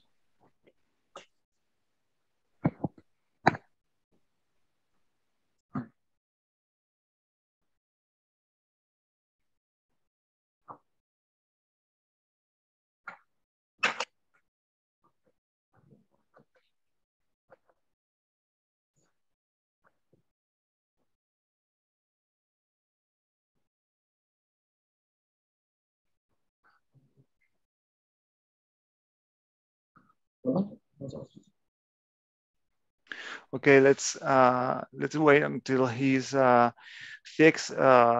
fixing now the audio with helping with the help of the technical, and hopefully then Is it working now? we can hear you now, Mario. I can hear you. Mm-hmm. Yeah. Okay, sorry.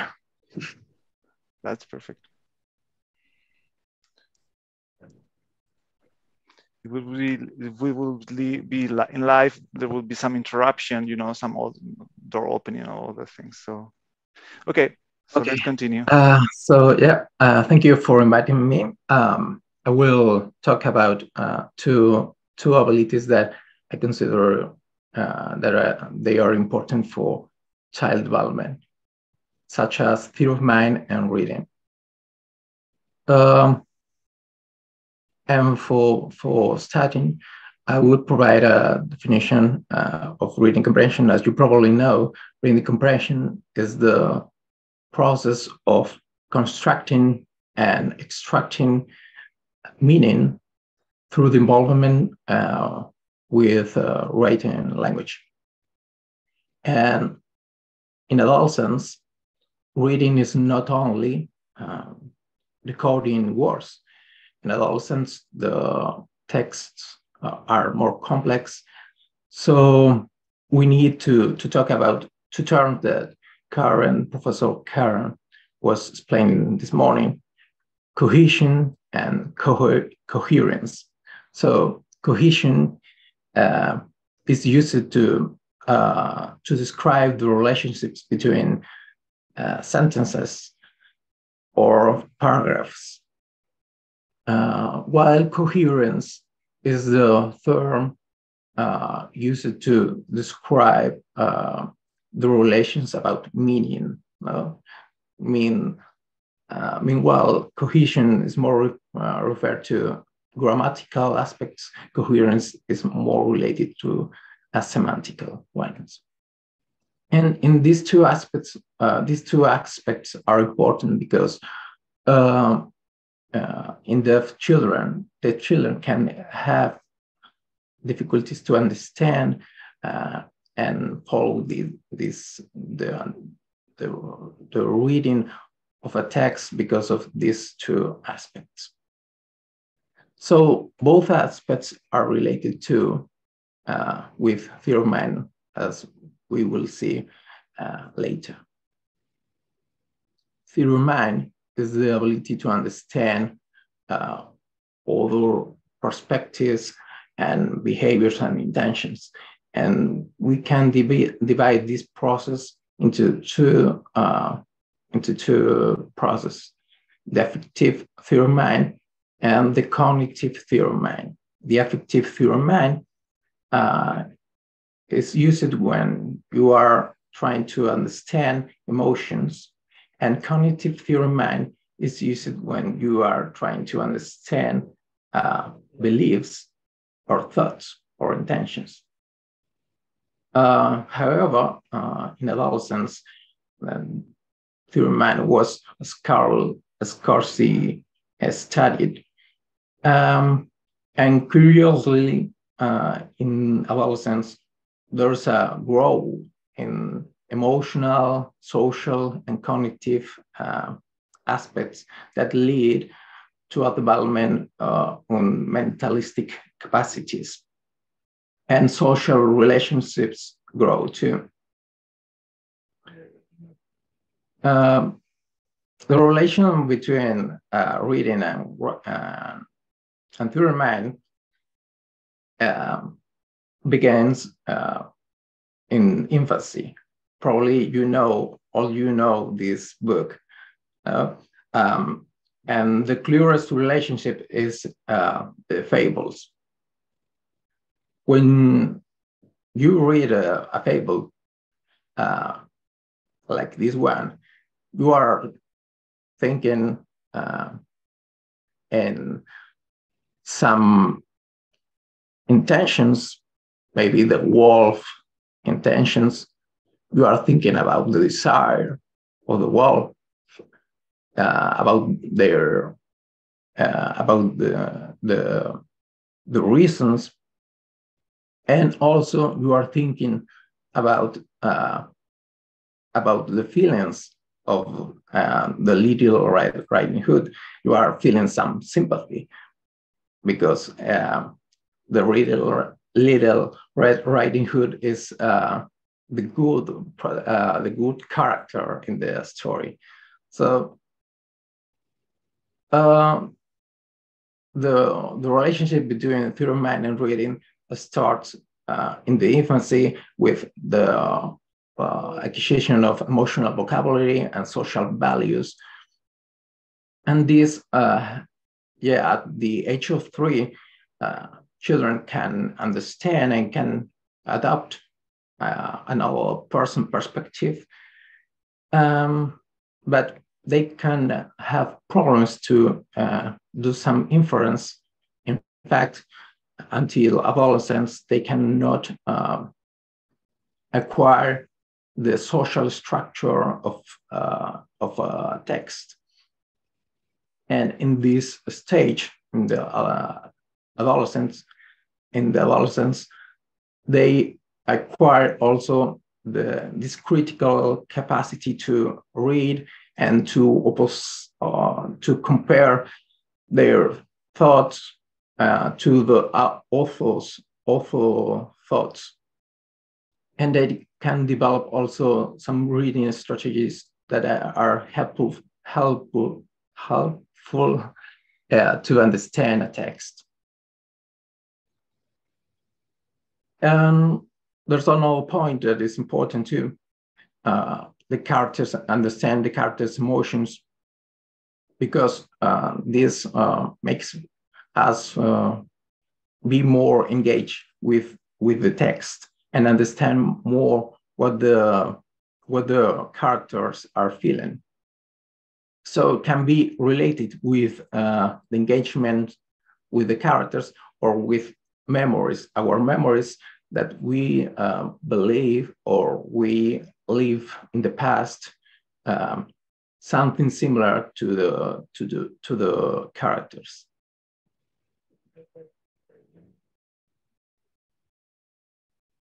The recompression in adolescents, the studies that are focused in this topic claim that they have more difficulties than typical development population. And viewers claim that the 40% of participants can attain similar scores with participants with cochlear implant. But the gap between those adolescents with lower scores and cochlear implant and the typical development will grow after childhood.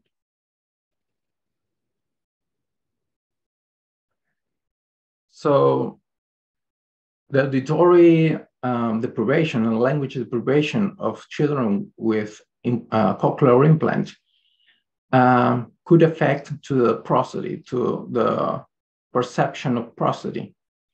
Prosody is very near to theory of mind because is the linguistic aspect the more linked to emotional aspects or to feelings. So they, because of the deafness, have more problems to understand the prosody and their different intonation.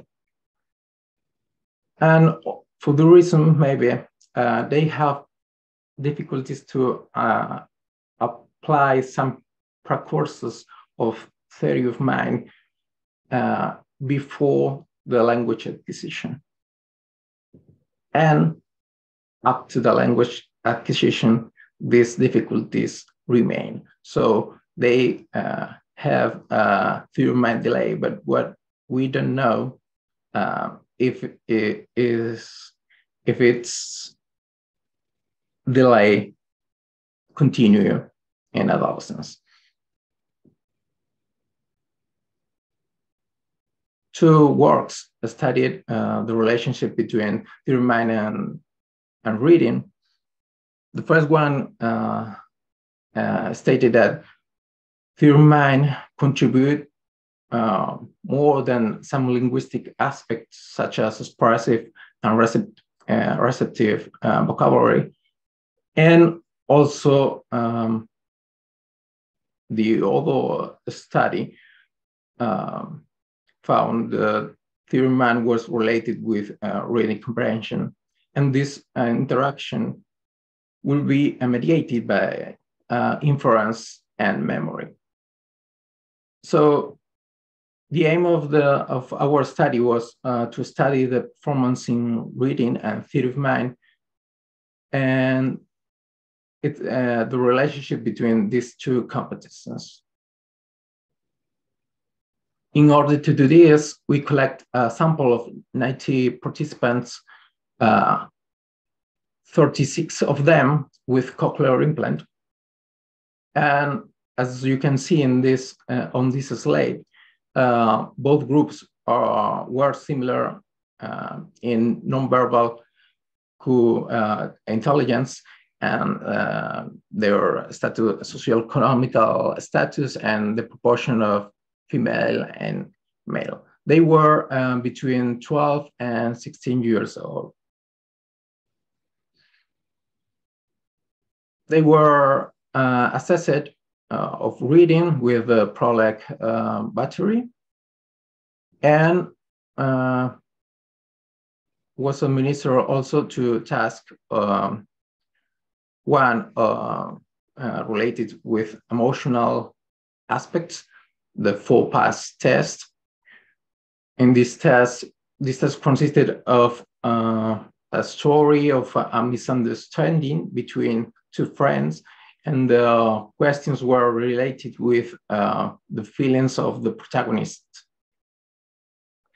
And a false belief task.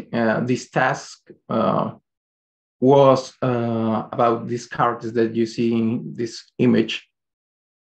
The protagonist was playing the violin, and after that, she saved the violin, the blue box, and she went out, and the sister came, and the sister rearranged the boxes and put the location of the red box is the same as the location of blue box originally. And so she saved here the violin. So we asked to the participants what they think where the protagonist will look when he came again. When she came again, sorry. So the results were the following. In reading, as you can see in this table, the group with cochlear implant obtained lower scores than the typical development group in every index, and also in the different text. We assess expository comprehension and narrative comprehension. And in both cases, the results of the group of with cochlear implant were lower. But so 30% of these participants with cochlear implant obtained similar scores in comparison with typical development children. So we want to compare if there was an effect of hearing conditions in that group. And in order to do this, the deaf group was split into early cochlear implant, late cochlear implant, and typical development. What we saw, was that the late cochlear implant group obtained lower scores than typical development group, while the early cochlear implant obtained similar scores. To be honest, they are lower than typical development, but they are not different statistically. And we also split the sample between those adolescents with unilateral cochlear implant and those with bilateral cochlear implant. And the pattern was the same again. The adolescents with poor hearing conditions obtained lower scores in comparison with typical development. Meanwhile, bilateral group obtained similar scores. So early cochlear implant can be helpful to acquire some phonological skills, some phonological perception, and also binaural hearing or bilateral hearing could also improve these abilities and have more access to language. And as a consequence, improve also the reading competence.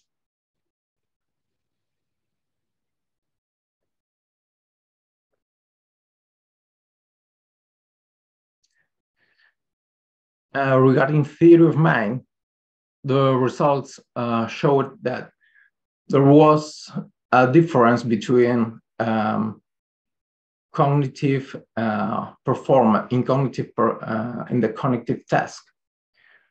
The group with cochlear implant obtained lower scores than the group with typical development.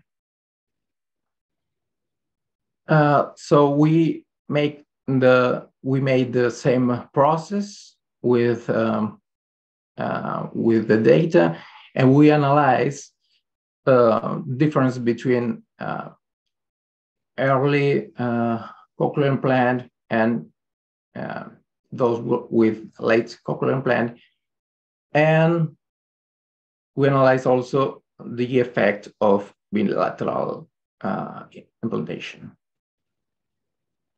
And the pattern was again reflected in the results. Those groups with worse hearing or auditory conditions have more problems to understand a text and to comprehend. At the same way, also the stories, the mentalistic stories. And this could be related with the access to the prosody, as I explained before, and also with access to the linguistic exchange in some context, some complex context with noise, with reverberation, or with poor acoustics.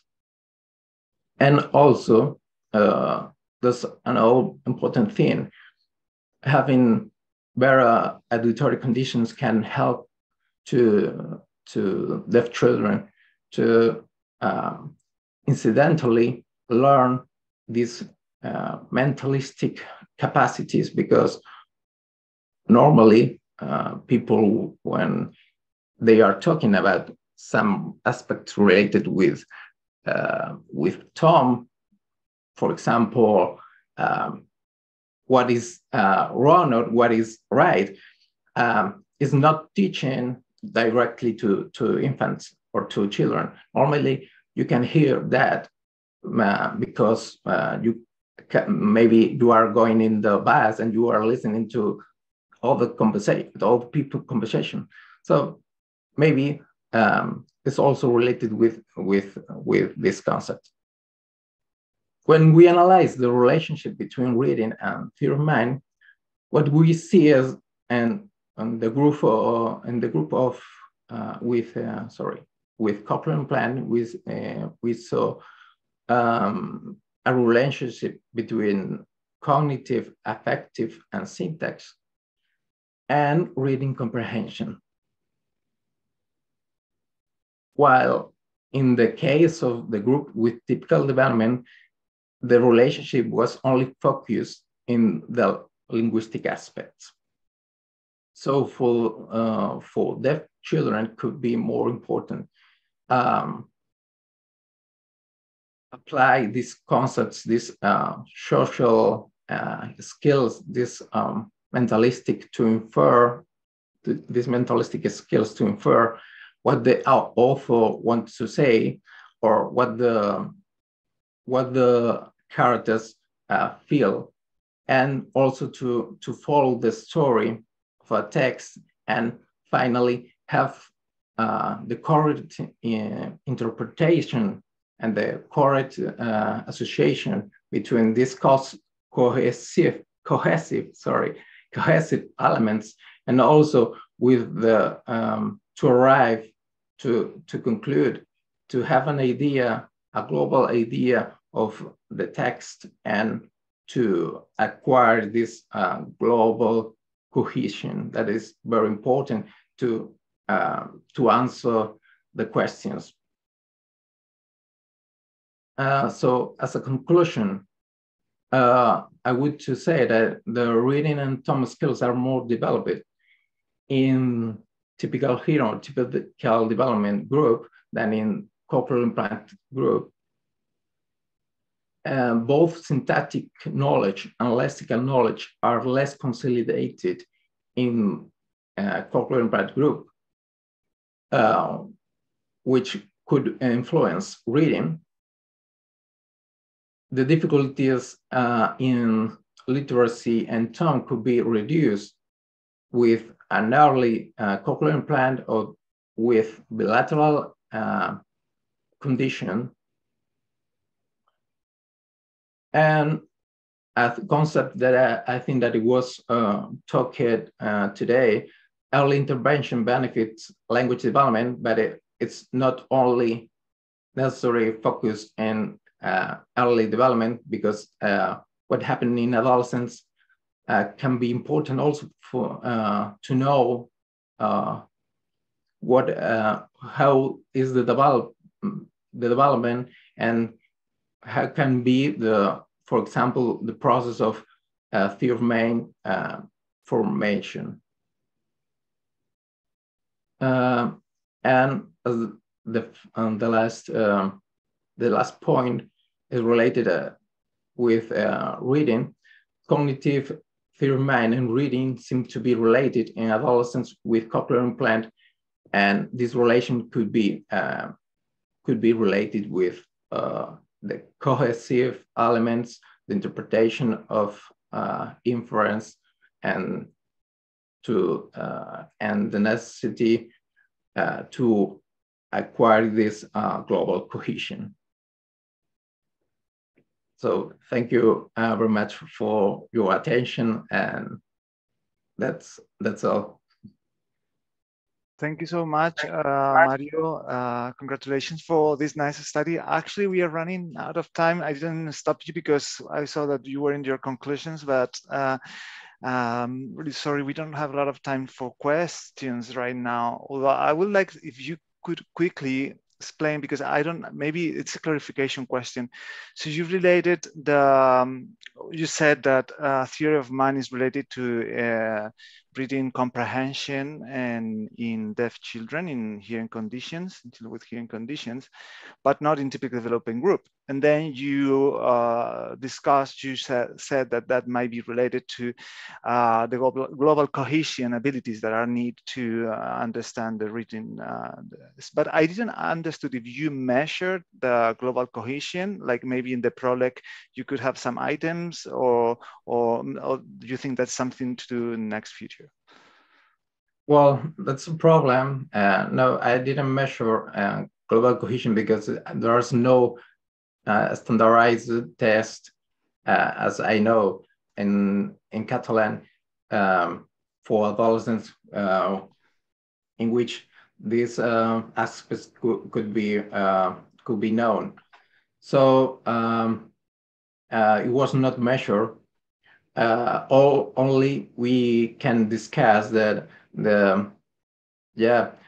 we use the expository text and the narrative text, and what now I would like to analyze is precisely the difference in their answers, because I couldn't measure directly with the test, but I could see how they respond, and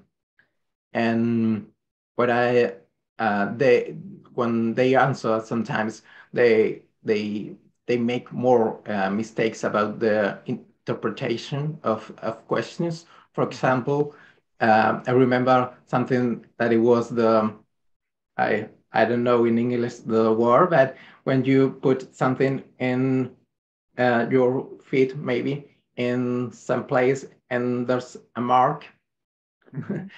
So the question was related with this part of the feet. In Catalan is planta, or no, and Spanish too. And this planta could be related with another word that is is a plant. So for example, some children answer related with planta, the vegetable, and not with the feet. With the feet related, for example. Okay. So sometimes it's or for example, in the narrative text, there's no clear clarification of if one of the characters is a person, a human, or is a dog. And some children, when they read, they thought that it was a human, but really it was a dog. So they think that the person was treated was treated very, very bad, in fact. But they thought that they was treated worse, even worse, because the text talk about about something. Well, I cannot be very specific, but they make a lot of mistakes about the interpretation of the sentences. Okay, I got an idea. Okay, so thank you so much, Mario, and I hope you enroll your fellowship. And now we're going to continue with Dr. Nadina María Gómez Merino. Great, we can see you now, Nadina.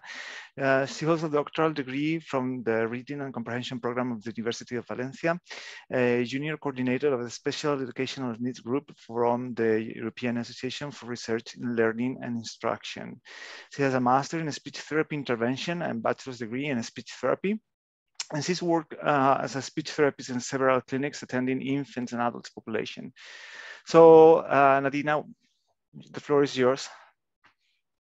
Okay, so thank you. I will turn off my camera because I'm aware that connection is not working really well for me.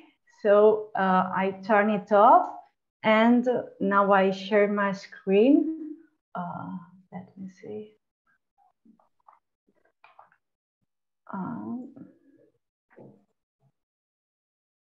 Can you see it?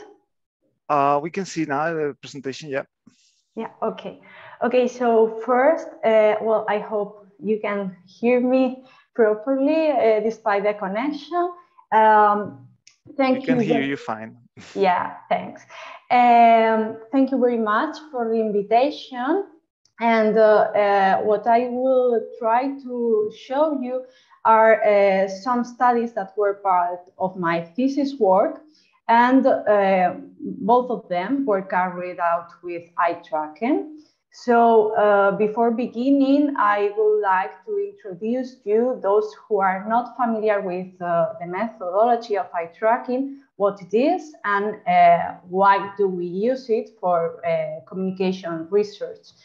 Most of you might know that eye tracking has been used as an assistive tool, but it can also be applied to study communication and other aspects, other cognitive aspects. So let me change the slide. Oh. Okay, yeah. So this is a typical setup of eye tracking. As you can see, there's the participant who is reading a sentence, and then there's a question. She's answering a comprehension question by clicking with the mouse. And the object you see below the monitor is the eye tracker that knows the position of the eye with the reflection using this infrared light. And then we can see on the system, the register, this is called the scan path, and you can see with the bubbles that indicate where the eye is fixating, and the amplitude of the circle indicates more or less for how long. After that, we obtain a large amount of data with numbers that we analyze. We don't analyze directly this scan path. Okay, so let's see how can eye tracking help us with a practical example. Here we have Mary and John, and we have Mary and John have completed a reading comprehension test, a sentence comprehension test, and both of them have obtained correctly 20 out of 25 sentences. So if I ask you now, do you think that Mary and John have the same reading level? Maybe by looking at their correct responses, we might say, yes, they have the same number of errors, of correct responses. Yeah, they might have the same level. But let's go beyond that. And let's try to register this with eye tracking. Imagine we register Mary and John with the reading on the sentences with eye tracking, and we obtain these scan paths. So they read the sentence, the lion is chased by the gazelle. And if you look at the sentence below, the one which is in blue, you will see that fixations, which are the circles, there are a higher number of fixations in the sentence in blue in comparison to the sentence in green. And moreover, these circles are bigger than the ones on the sentence in green. When someone makes higher fixations in eye tracking, a higher number of fixations, or spends longer. This is interpreted depending on the task as if they had a processing difficulty with a specific element, or maybe they can increase fixations if they have found that something looks weird, there's an error in the text. So taking this into consideration, if we go back to Mary and John and we complement this information with their results, if we look at both the scan paths, we might say, we might answer differently to the answer, do they comprehend similarly? Maybe now we can say no. It seems that John, who has the scan path in blue, has made higher effort to comprehend the sentences than Mary, who has a straight scan path. So now that we have more or less an idea of what eye tracking is and the basis of it, I will show you as an example 2 of the studies of my thesis. Of course, I would like to say that these were my supervisors who guided me through this process and who contributed to this work. So both of the studies I will talk about focus on population with deafness. And the reason we focus on this population is because their reading comprehension level is still delayed, especially when they reach secondary school.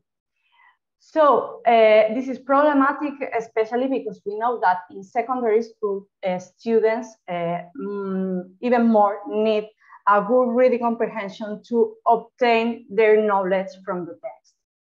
So, of course, linguistic factors influence on reading comprehension, but several authors suggest that grammatical skills play a critical role in this case for students with deafness. So we decided to have a look at how do they process grammar during reading. What we know so far is that some authors suggest that students with deafness show a preference for using semantic cues. That is, they focus mainly on content words and that they might ignore function words such as prepositions, articles, but not all the authors agree with this statement. And most importantly, this issue has been explored using data from answers, like this number of, they have had this number of correct responses or errors, but not with measures that reflect reading in real time, such as is the case of eye tracking, who can inform about the processing. So I will talk about 2 of the studies. One, we focused on simple sentence comprehension, and the other, we focused on complex sentence comprehension. To do so, we recruited a group of 20 students with deafness from 4th grade to 10th grade. They were all trilingual and had a bilateral severe to profound hearing loss. Despite efforts, they were not homogeneous regarding the type of processes. That is, some were equipped with a cochlear implant, whereas others were hearing aids. And they all communicated through oral language. And also, we recruited as a control group a typical hearing group of 20 students with typical hearing, matched on the deaf and hard of hearing group on chronological age and nonverbal IQ. Here you can see the procedure, the overall procedure. We students first completed a set of background assessments. That way we had an idea of the vocabulary level, syntactic level, reading comprehension, nonverbal IQ. And then in the second or the third session, they completed 3 experimental tasks with eye tracking. So I'm going to explain really brief and quick some of the results from our one of our study with simple sentence comprehension. But for those who want to have a deeper look at it, there's the reference. So these were the statements who guided the basis of our study one. First, we know, as I said, that some authors propose that students with deafness seem to show a preference for semantic cues. That is, they might ignore grammatical cues during reading processing. And we know little, but we know some things about their online processing. That is, some authors propose that they seem to be sensitive to grammatical cues. But most of the research has been conducted with adults or with other techniques that are not as ecological as eye tracking. So our aim here was to explore how did students with deafness comprehend grammatical cues during simple sentence reading. And because of that, we explore the accuracy on this task. Of course, we need to take that into account, and the online processing behavior by looking at their eye movements. So we designed this task, and we designed several sentences, and we had a sentence that was correct and the other one that was incorrect. And you can see that here, for example, in the first sentence, in Spanish, the feminine article la does not match with the masculine noun football there. So this one was grammatically incongruent, whereas in the sentence below, the feminine article la matches with the feminine noun beach, playa. So if you remember what I told about eye tracking, we expected that if participants with deafness were taking into consideration the grammatical cues, in this case, for example, the articles, they should see something weird in the first sentence, reflecting higher number of fixations and an increase in length of the fixations. Whereas in the second one, as it's correct, they shouldn't increase this number of fixations in comparison to the previous one. So let's see what could happen. There you can see the circles are the fixation. So as you can see, more or less at the word football, sorry, this is the second one, the participant was paying a lot of attention, a lot of fixations there because they realized that something's weird here. Whereas if we compare this sentence with the second one, which is correct, they look at it, but if we compare both, it's different. They make lower number of fixations and spend lower time there. So we created sentences and asked participants to read these sentences and answer to one question: is the sentence correct? So we had, I'm going to talk about two of the predictions. One of the predictions was that if they have a low grammatical level, of course, they will obtain lower scores in this task. And the other one, which is related to eye movements, we expected that if they were not considering grammatical cues such as articles during their reading, we wouldn't observe this differential effect that looking more at the incongruent sentences than at the congruent ones. So as to the first prediction, we see it was supported by our results because the students with deafness obtain lower scores than students with typical hearing. This demonstrates that they have lower skills in terms of grammatical. And regarding eye movements, what we observe is that contrary to our predictions, both students with typical hearing and students with deafness both increased their number of fixations and the time on the incongruent sentences than the congruent sentences. That is, this demonstrates that they are sensitive to grammatical violations. And moreover, we also have another interesting result that is that they made more fixations on the participants with deafness tend to make more but shorter fixations whereas the participants with typical hearing made less but longer fixations. And this is like a differential pattern between them. So bringing this to practice, because this is a quite exploratory study, what can we say? Well, we can say that it's not enough by saying the students, okay, be aware, here's an article, here's a preposition. We need to explicitly work with the grammatical markers so that they can be trained in the proper use.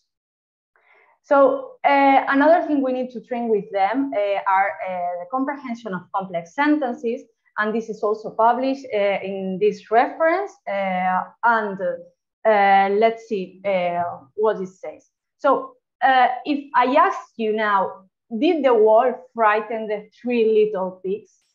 Maybe if I ask you this question, you think about the classic tale, and you may answer, yes, the wolf did. He scared the three little pigs, and of course, he frightened them.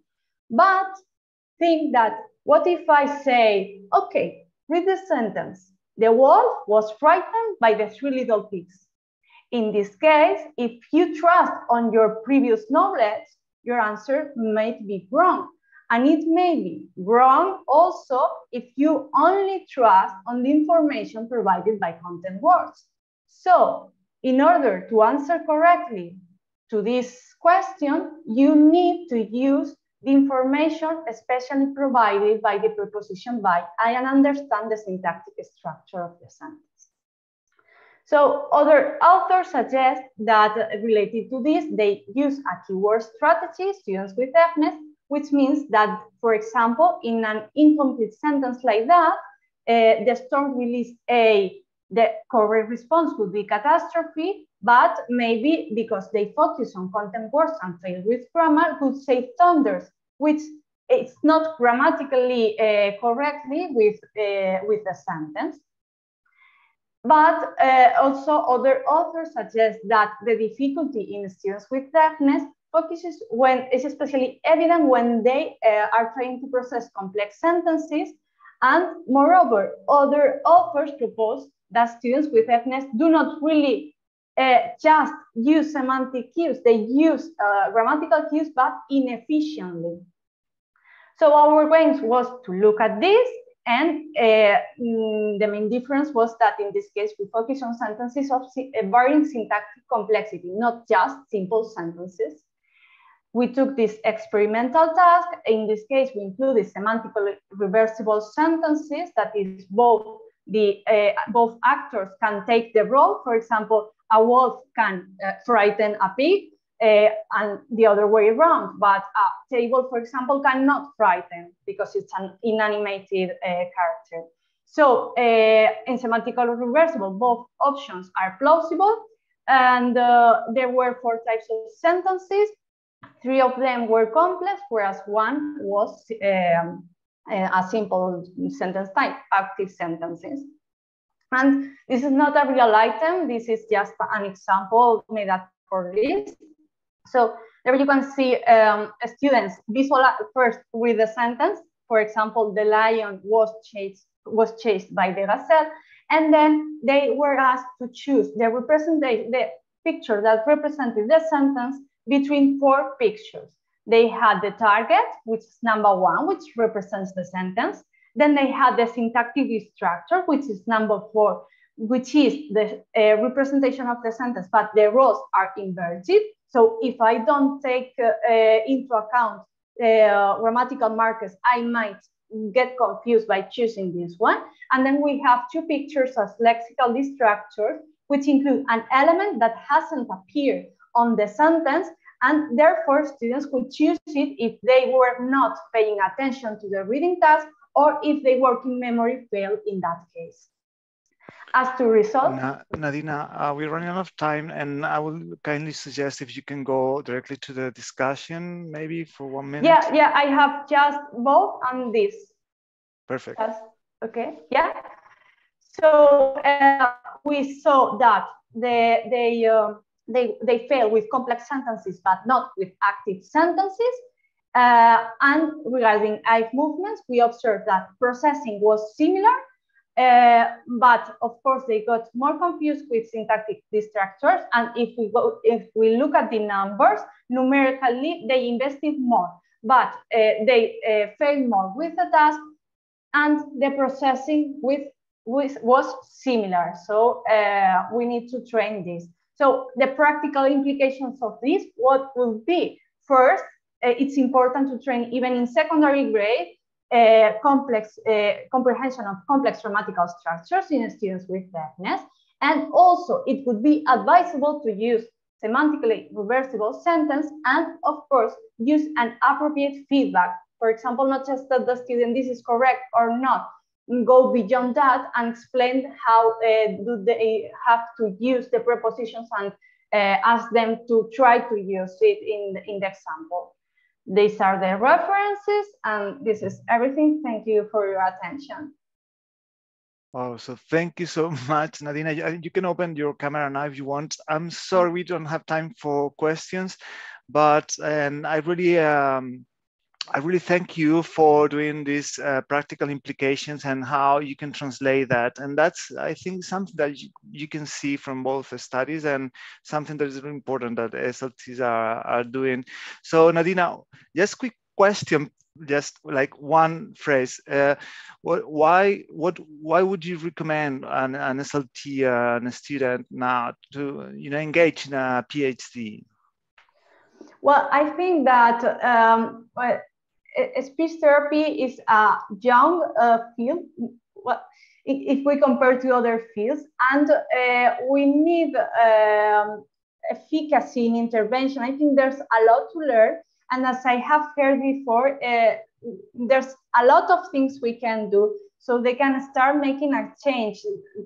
There's many things that are needed to be explored, and there are many techniques that are really interesting. So I think that universities need speech therapists to train speech therapy at the university, and because of that, you need a PhD also. So yeah, that will be some of my recommendations to get it. Yeah. Okay, so thank you so much, Nadina. I'm very sorry that we didn't have more time to talk about your magnificent and great results you had. We had a lot of food for thoughts. And this is about the end of the workshop. And I want to thank all the speakers for the great presentations. And so hopefully I enjoyed the summer, and we still have some time before holidays, and for the other audience and people who might watch the workshop later in our YouTube channel. So I hope that was interesting. So have a great day. You too. Thank you. Thank you.